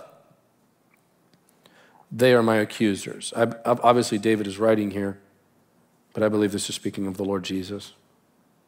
In return from my love, they are my accusers. Now, what's the answer? But I give myself to prayer. The Hebrew actually reads this, but in the Hebrew, it would say it this way. I have become prayer. So now I want to get to what prayer is and what it isn't, and then we're going to pray. Now, go back to Luke 11, because most of you are saying, I have a job, there's no way I can pray. Or I do this, there's no way I can pray all day, I'm not a pastor, I'm not... Just hold your horses. Look down at verse 2. of Luke 11. So he said to them, when you pray, is there a comma after pray there? There should be. When you pray, say. I'll say it again. It'll land. Just say, Holy Spirit, help me understand this scripture. We know you well, Lord. When you pray, say. Or, let me say it another way. Don't say until you've begun praying. Don't say until you pray. It tells me praying is much bigger than saying. Wait for the activity of prayer to begin in the heart, then speak. Most of us speak and never begin praying because we don't know what praying is. We have limited praying to saying, and speaking is a small portion of the life of prayer. Now, we'll get into that more deeply. So here we see in Psalm 109 that there are many accusers that speak falsely, and the answer is, I have become prayer. I'm not just saying one. I have become a prayer. I am embodying prayer. Look at Zechariah 12:10. We're going to move through these quickly. Thank you, Jesus. Do you like this? Yes. Zechariah 12:10. Can somebody help me with my voice? Is Dion here? Can you grab a mic? Can we get him one real quickly? Just need your help there. I don't want to wear my voice out. Zechariah 12:10. There, Dion. And I will pour on the house of David and on the inhabitants of Jerusalem the spirit of grace and supplication. All right, stop there. Say that again. And I will pour on the house of David and on the inhabitants of Jerusalem the spirit of grace and supplication. Okay, what is grace? Grace is the supernatural, empowering ability and presence of the Holy Spirit. It's not a getaway free card with, regarding sin, because the grace of God was on Jesus. Jesus did not need to be forgiven of sin. We're talking about the animating capability of the Spirit that turns you into an avenger when you're just average. Okay, God is talking about the spirit of grace and what else, Dion? Supplication. That word supplication is prayer. To beseech the Lord is the actual translation. So the Holy Spirit himself, don't miss this part, is the one who prays. Wow. That's good news. He is called the Spirit of grace and prayer. So prayer is not so much something I do and accomplish, but something I give myself over to. I want us to go so deep. Prayer is God working, doing all things in us. What do you call somebody who runs? What do you call somebody who gardens? What do you call someone who prays? When you get this, you will give your heart over to prayer rather than try to generate prayer, which you cannot do. Prayer is the ministry of the Holy Spirit. Romans 8:26. Read that, Dion. Oh, I'm getting excited now. I don't know why. Maybe you do. Tell me later. All right. Read it. Likewise, the Spirit also helps in our weaknesses, for we do not know what we should pray for as we ought, but the Spirit himself... We'll say it again, slower. Likewise, the Spirit also helps in our weaknesses. Say, I'm too weak to pray. Anybody ever felt like that? What's the answer? Read it. For we do know not what to pray as we ought. Well, hold on. I'm too weak and I don't know how. And none of you do, and neither do I. Nobody does. Only the religious think they know how to pray without God. Keep reading. But the Spirit himself makes... Hold on, what's the answer? But the Spirit. But the Spirit. The Holy Spirit is the answer. So you're too tired to pray? Welcome to the club. You don't know what to do when you start? Welcome to the club. What's the answer? But the Spirit. Prayer is the ministry of the Holy Spirit, not your ministry. Well, I'm going to upset some people. I don't want to.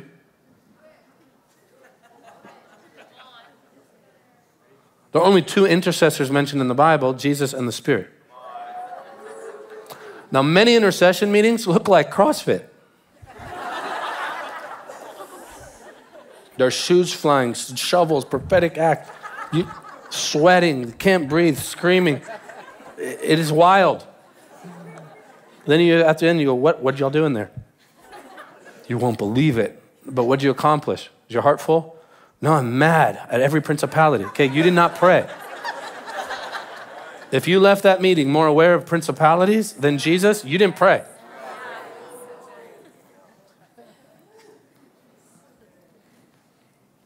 I'm not saying you can't be used for intercession, but let's just be really clear. We dare not steal the office from the Spirit and Jesus, whoever lives to intercede for us. It's not about taking the office. It's about yielding into the activity of the one who's interceding.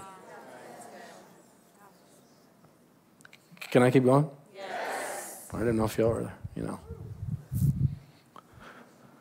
Prayer is a river that is not generated. The spring that fuels that river flows from the heart of God. You just got to get your raft that we call surrender or yieldedness and get in the river. So I don't know what to do when you don't know how to lay on a raft in a lazy river? Just get in. What do I say? Well, we'll get into that later. But first steps first. Dip your toe in the river. I guarantee you dip your toe in, he'll sweep you off your feet. An hour will go by and you're beaming with joy and have no idea why. Prayer is his ministry. He is the high priest. Paul says he knows how to help our weaknesses. Here's a good one. I'm afraid to pray in the mornings because I don't want to offend God by falling asleep. And that's the excuse to remain asleep. It's amazing. I don't want to, I'd get up now, but I would just fall asleep on you, and I know you'd be so offended, so I'm just going to sleep here. That's what's going on. So if you fall asleep, wake up. People have asked me that. Pastor Michael, I want to be intimate with Jesus. But I fell asleep. And what do? I go, just wake up. Keep going. Do you think he's infuriated at the thought that you dozed off? Or does the scripture say he knoweth our frame? He knows that we're but dust. And do you know, if you're faithful when you're awake, he'll invade your sleep. I'm telling you, if you're faithful when you're awake and you doze off like it's some mortal sin, if you doze off, he'll invade those little doze offs and he'll speak to you. I've had it happen many times. Can I give you one more verse?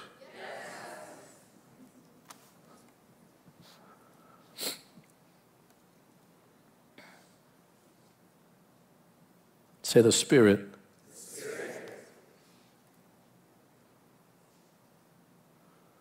Go to Matthew 26, verse 40. Would you read that, Dion?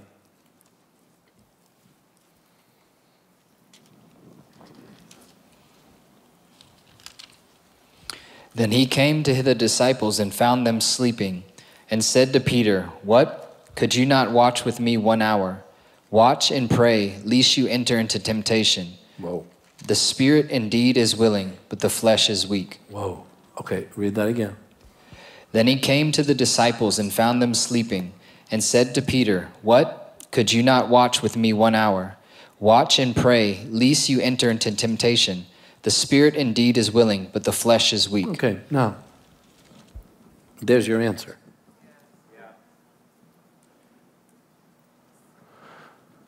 If Jesus Christ were in a garden with you, and he were sweating drops of blood, and he looked at you and said, "Please pray for me," you would think you'd stay awake for him. But you wouldn't. Neither would I. And Jesus tells them why. The flesh is weak, but the spirit is willing. Now, he is talking about Peter's spirit there that is now one with the Holy Spirit. And we're going to get into this next week. Are y'all enjoying this teaching? I feel like it's for us right now. The Bible says, "He who is joined to the Lord is one spirit with the Lord." So when I was a little kid here, my father-in-law would take a bottle of water, 2 cups. I don't have clear cups, but he'd take them and pour. There would be a 1 cup in the middle, and he'd pour water into that cup. That would symbolize our spirit. And then he would pour another bottle of water into the same cup, and the water would obviously unite to the degree that you couldn't tell where one batch began and where the other ended. So is our spirit with the Lord's. We are married to the Lord. He who is joined, in other words, he who's born again, belongs to the Lord, who is under the Lord's beautiful yoke, is one spirit. We call that marriage. All right. The Lord now is pointing Peter away from his physical capabilities to the capability of the Holy Spirit, who is the only one who gets us through prayer. Prayer is not the price to be used by God. That's such a tragedy. Prayer is the reward of Calvary. Communion with God. Now, if Jesus were bleeding, sweating drops of blood in front of you, and said, "Pray for me," the fact that Peter fell asleep there shows his need for someone, the Holy Spirit. I heard a preacher say, now, how many of you would be different than the disciples? If Jesus walked up to you in the first century, you're a first century Jew, you're drinking coffee on the shore of the Sea of Galilee there at the Ritz, and here this man just walks by who's from Nazareth.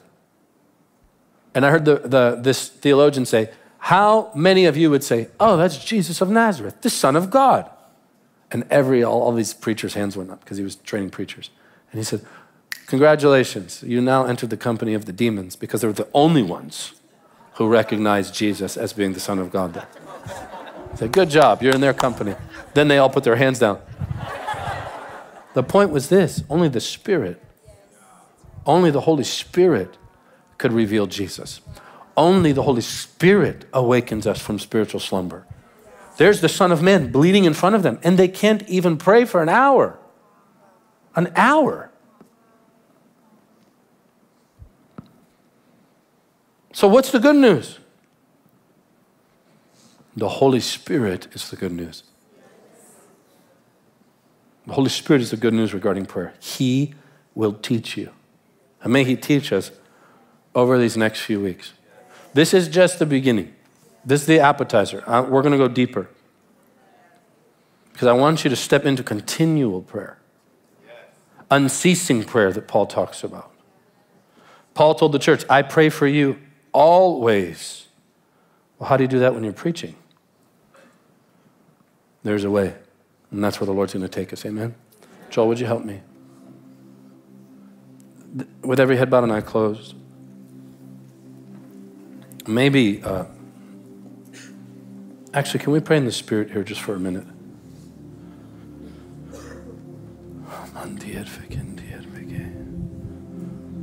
Blessed be your name, Lord. Blessed be your name, forever and ever and ever. Blessed be your name. Just pray out loud in the Spirit.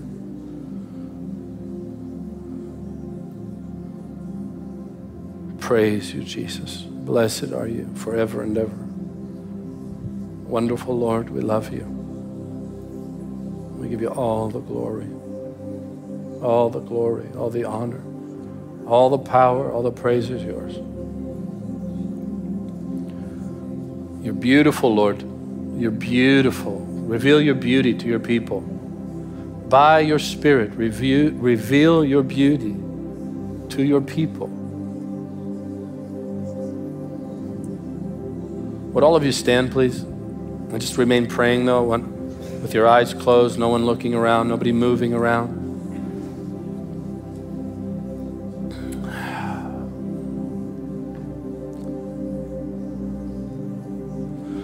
I believe there are many in this room that have never known true communion with God. I want everyone just to keep praying. True communion with the Lord. Jesus became a fire escape. He became a ticket to heaven when he himself is our heaven. Jesus died, listen carefully, Jesus died. I want our whole team just praying in the Spirit. Jesus died to commune with you, to be one with you, to invite you in to the very same love that is shared between the Father and the Son.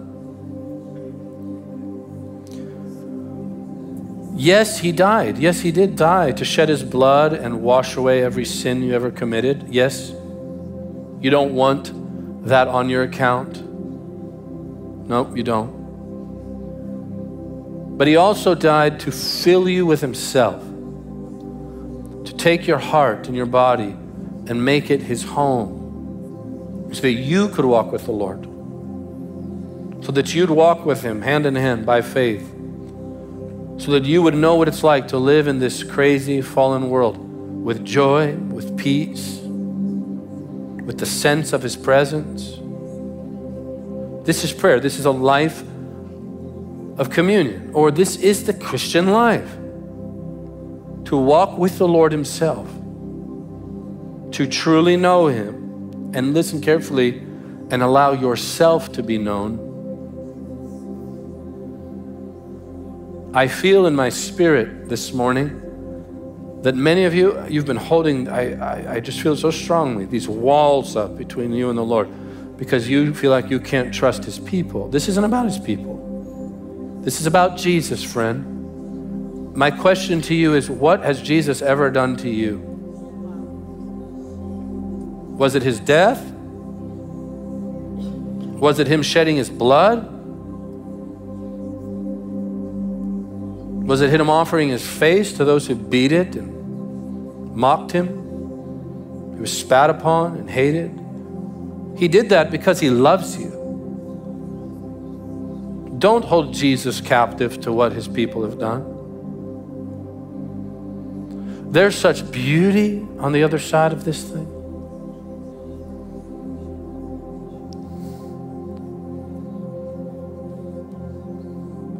And maybe there's others. This thing's been just so robotic.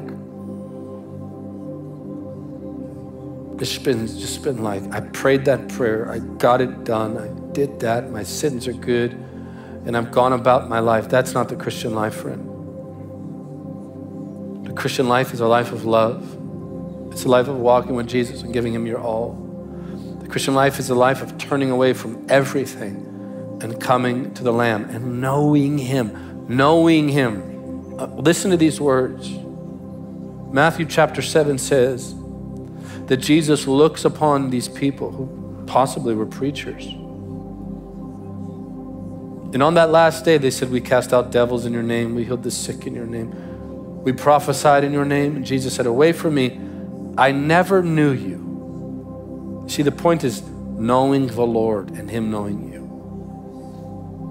It's not a mental knowledge he's talking about. No, no, no. It's a marital knowledge. It's a bridal knowledge. It's the two becoming one. And if while I'm speaking, listen, if while I'm speaking you feel, you sense the Lord's presence on you, you feel you're thinking right now, that's what I want. I want you to get out of your seat and come down here. Maybe you've fallen away from the Lord. Listen, maybe you've just walked away. Maybe your heart is cold. Maybe you're not burning anymore. I want you to come as well. You come. God bless you.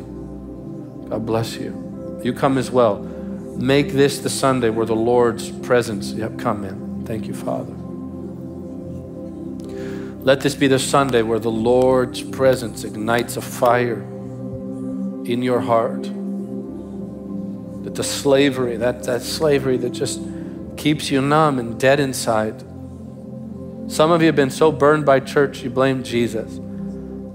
And you bit the hook, and there's a distance now between you and him. Refuse that. Come to Jesus. Step out of that thought. Don't blame the Lord. Because no one is beautiful. And as they're coming, the moment they get down here, I want team members around them. Yeah, this whole front row. Yeah. Worship team, would you help as well? Thank you, Father. Nobody praying by themselves. Thank you, Lord. They're still coming. I give you all the glory, all the glory, all the glory, all the glory. If you're visiting this morning, maybe you came in from out of town. Maybe you've watched us, I don't know. I don't know how you even found out about us, but I feel in my spirit that Jesus is offering himself as he really is to you. And you've never even really known that. You've known the culture around Christianity, but never truly met the Lord.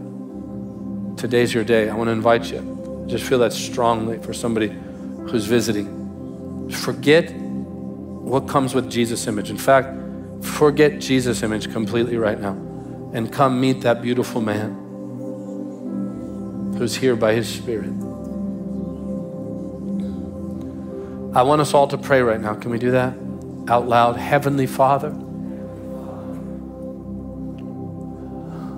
forgive my sin. Wash me in the precious blood of Jesus.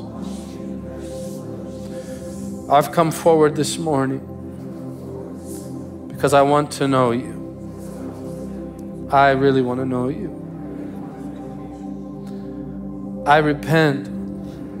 I turn from everything this world offers. I turn from the devil himself. And I even lay my own will down today. Jesus, be my all in all. Be my everything. I believe with all my heart that you're the Son of God, that you died on the cross, that you were buried and raised again, and that you're seated at the right hand of God,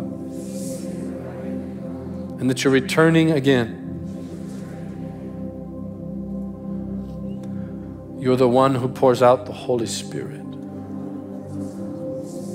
Oh, Father, pour your Spirit out upon me now. Now, church, just pray in the Spirit out there. Father, fill them from head to toe. Fill this whole house with your precious presence. Fill them, I pray. Fill them, fill them, fill them. Fill them. May they know you. May they deeply know you. As they draw near, you promise to draw near to them. May they know you, Father. May they know you. Experientially, may they know you. May they know you, Lord. Hallelujah. Thank you, Jesus. Guys, can we make sure each of them get a pamphlet? Do we have those? No. If the Lord's touching you, don't pay attention to me. But if you're able right now, I'd just like you to look at me. You're about to get a pamphlet that's just going to serve you, that's all. And after this meeting this morning, I'm going to ask you, listen carefully, just to go meet with our team. There's a booth in the lobby, the New Believers booth. Even if some of you have known the Lord, it's important you enter the life of the church. It's important you you are in the Word. It's important you're baptized in water. It's important you learn to pray. It's important that you learn to preach the gospel. It's very important that you understand the Lord's desire to empower you with the power of the Holy Spirit to live the Christian life. And we just want to serve you. So what we're asking is that you allow us to come alongside of you and serve you in that regard. There's nobody like Jesus, amen? I said there's no one like Jesus. Does everybody have their communion elements? We're gonna receive it standing up. For those of you who are here up front, stay where you are. I want us to receive the body and blood of Jesus together. So can we make sure these precious people are served? And I'll need the elements as well.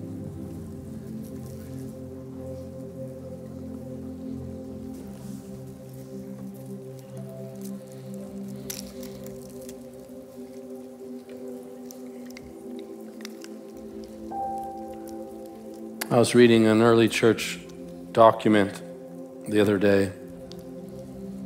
Maybe one day we can look into some of that stuff. But it was describing the meetings of the early church. Some were in houses, some were not. The point isn't the building. The point is the presence of the Lord. But basically their church meetings were very simple. They read the scriptures, they prayed for one another, they worshiped, and they took communion. And so really, historically, it's not a church service the way it should be without celebrating the body and blood of the Lord Jesus. This is really the highlight of the meeting, is to come before the Lord. Now, Father, we thank you for your healing power, your forgiving power. Wash us clean, forgive our motives that are fallen, forgive the things we say and do. We recognize you here in this blessed meal, Lord. And we remember your words. Take, eat, this is my body, which is broken for you. You told us to do this in remembrance of you, and we do remember you. Come on, just take a moment here. We remember your wounds. We remember your suffering. We remember your beautiful face beaten beyond recognition. We remember your hands pierced, your feet pierced. We remember the stripes on your back to heal us. We remember the crown of thorns. We remember your bleeding body. We remember you being suspended on the tree to take the curse so that we would receive life. And now we lift this precious bread, the body of the Lord. Now, wonderful Holy Spirit, as we prepare to receive, I pray we would receive the body and blood of the Lord Jesus in faith. We break it together because your body was torn. And now we'll receive the bread of life, the body of the Lord Jesus Christ. And may the power of God flood our bodies. May we live long, healthy, blessed lives. I declare that over you in Jesus' mighty name. Amen. Let's receive.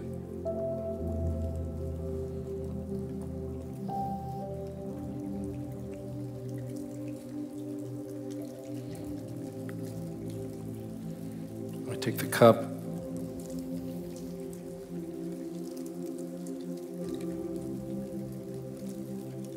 Thank you for drinking the cup, Lord. You drank the cup.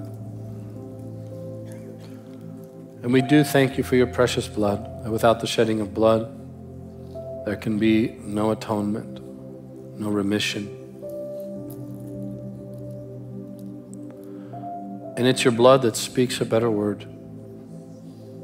And today you sit as high priest at the right hand of the Father as our representative. The Father sees us in you. And he sees you in us. What a treasure. As we receive the precious blood of Jesus, I thank you for your word that says, the life of the flesh is in the blood. And so, Lord, as we receive the very life of the Savior. Protect every person who can hear me right now. Protect every marriage with the blood. Protect every child with the blood of Jesus. Protect our homes, protect the future of our children, protect the businesses, protect, Lord, our nation, protect your people, protect this house, protect this ministry, protect us all, protect everyone under the sound of my voice with the power of the blood of Jesus. And thank you, Holy Spirit, for being drawn to this moment. Empower your people in Jesus' name.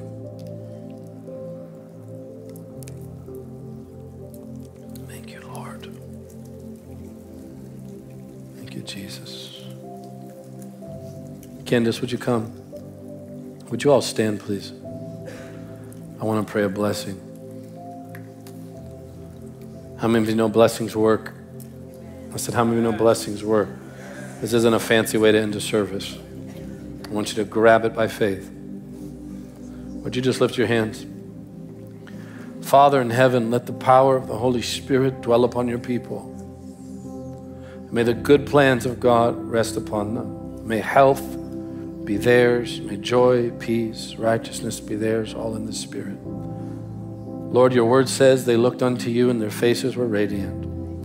Let this be the most radiant people staring at you.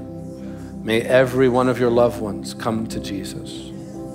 Oh yes, may every loved one come to Jesus. May you see many family members saved this year. May every sickness in your family be healed. May it go now in Jesus' name.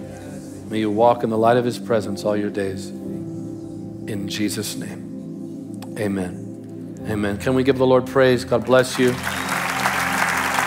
Make sure, listen, before you go, just trust me, get here tonight. Doors open at 5. We love you. God bless you. Oh, the blood. Yeah.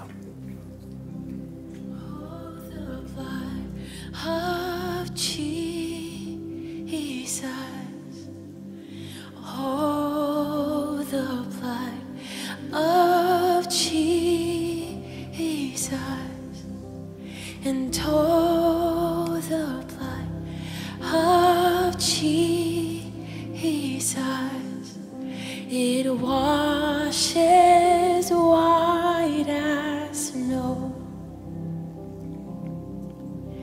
And oh, the blood of Jesus, and oh, the blood of Jesus, and oh, the blood of Jesus, it washes white as snow.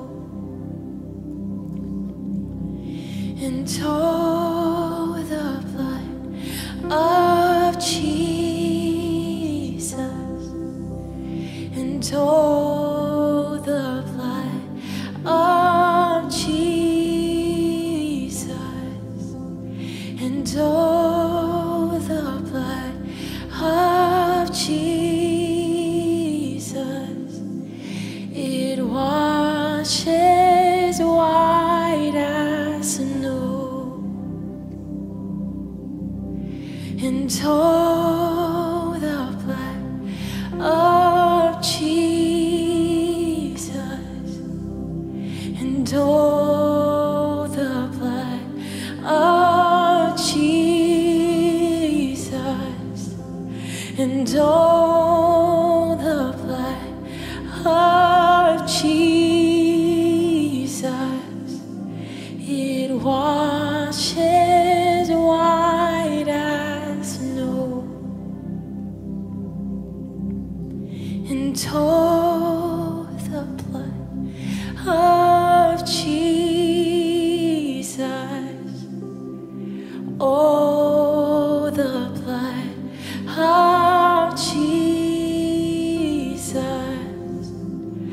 oh, the blood of Jesus, it washes white as snow. And oh, the blood of Jesus,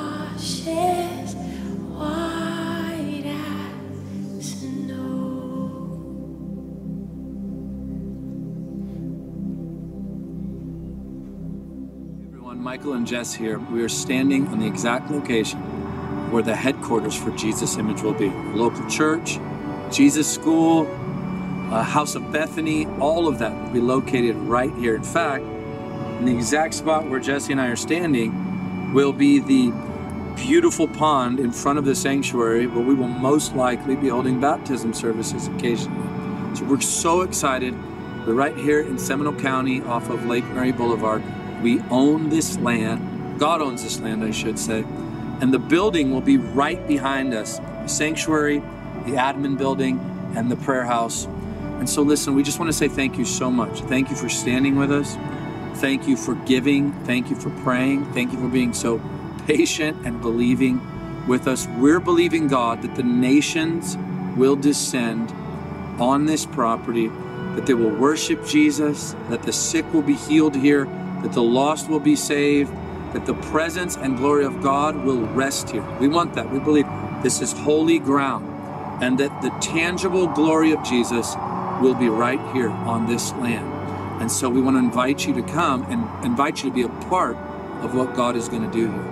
Yeah, we are just so very thankful for you. Thank you so much for your prayers and your love and support. We are truly blown away with what the Lord is doing, and we cannot wait to have you here with us one day. Yeah, and we're really excited about what we're going to show you right now. We're going to take you on a journey and show you the incredible design, detail, and vision of what will take place on this property. Our Jesus Image home will be located in the beautiful Seminole County, right off of Lake Mary Boulevard. This is a thriving area filled with families, restaurants, and the beautiful amenities that this area provides.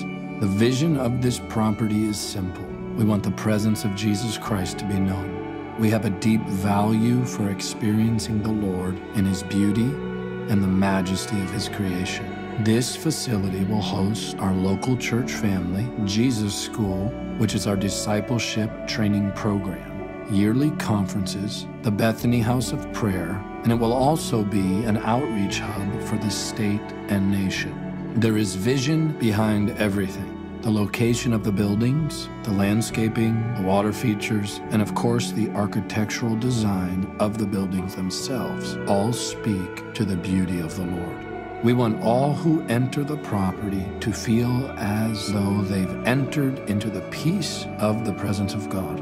With all the stress and turmoil that people face on a daily basis, this will be a place of serenity, worship, reflection, and adoration. Rather than this feeling like a headquarters, we want this to be the house of God and a home for His people. You will notice that the structures themselves have a timeless look and design. From the stonework to the stained glass, it will feel like the house of God. The gospel will be declared from every side of the property in multiple different ways.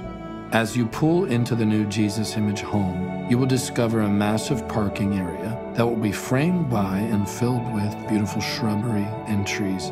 There will be plenty of room for you and your family. A beautiful drive leads you to the sanctuary building. You will enter through a stone archway. Upon the archway, one of the foundational verses for Jesus Image will be inscribed. This verse carries the heartbeat of our lives and the construction of this house. Only one thing is needed, Luke 10:42. Upon entering the front door to the main building, you will see a massive gathering area. It is a 2-story structure. The first level will be filled with life. This will be a place to congregate with friends and family, to get your children checked into children's church, to eat, or simply enjoy a coffee around a beautiful fireplace. The first level will also house the youth room. We have a major focus on seeing this next generation love Jesus. The youth room will seat approximately 500 people. This room will also serve as the second-year facility for Jesus School.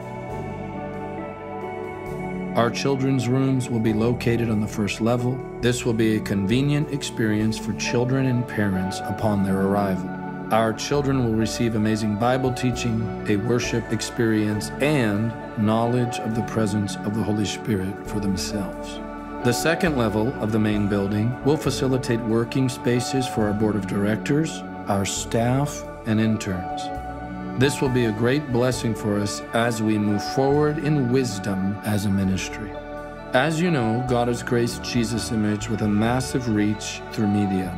Thousands have come to Jesus, and so many have been healed and set free through our media ministry. We will have our very own production studio where we can create content and continue to stream live to the nations. We will release podcasts, social media content, videos, and much more. Multiplied millions have watched our media content, and we believe our creative team will flourish in this new space as they step out into this vital and anointed calling. As you walk across the main gathering space, you will discover the sanctuary. What an amazing space this will be. While we will have state-of-the-art technology in the sanctuary, the space will take you back in time, a time when churches had a sacred feel to them. You will discover beautiful stained glass behind the platform. Stained glass will line the sides of the sanctuary as well, all telling the gospel story of Jesus. There will be timeless wood beaming and stonework throughout. We long for his presence to fill this place, and it will be a home for you as well. We will seat approximately 1,500 people, yet it will not lose the personal feel that we so deeply value. The platform will be spacious, with plenty of room for ministry, our worship teams, and of course, a baptismal. You will notice a round stained glass image on the back wall of the sanctuary, depicting a dove in fire descending in the room. May the Holy Spirit fill our hearts each time we gather as a church family. The sanctuary space will also serve Jesus School. This will house our hundreds of first-year students, as well as our general school sessions. These students will be missionaries to the nations of the world and to their generation. The gospel will be declared from this sanctuary space multiple times per week, and people will be raised up from this place to share Jesus with the world. And may millions be saved, healed, and touched by the Holy Spirit. Lastly, for our favorite space on the property, the Bethany House of Prayer. This will be the prayer house for Jesus Image. It will be a place for adoration, silent prayer, reflecting upon the scriptures, and worship. You will notice that the house will be built upon a pond. The setting will be quaint and breathtaking. Stone and wood mark the space with warmth and a traditional look that we believe will transcend generations. We believe this will be the hub of the entire property, a place where intimacy with God and pure prayer ascend before him. It is named a Bethany House because Bethany was the place where Jesus was loved deeply. Therefore, he rested there. Mary found the better part, and it is our prayer that all who enter will find Jesus there and fall in love with him. May Jesus be pleased with all that takes place here. May he be adored and worshiped on this property. May his word be taught with clarity, boldness, and love. May his gospel flood the nations, and may the generations to come find him here. Will you stand with us? Will you pray and give toward this vision? Will you give sacrificially for the sake of Jesus and his gospel? Will you be a part of something that will outlive you for the sake of eternity? Thank you. We love you. Jesus is beautiful.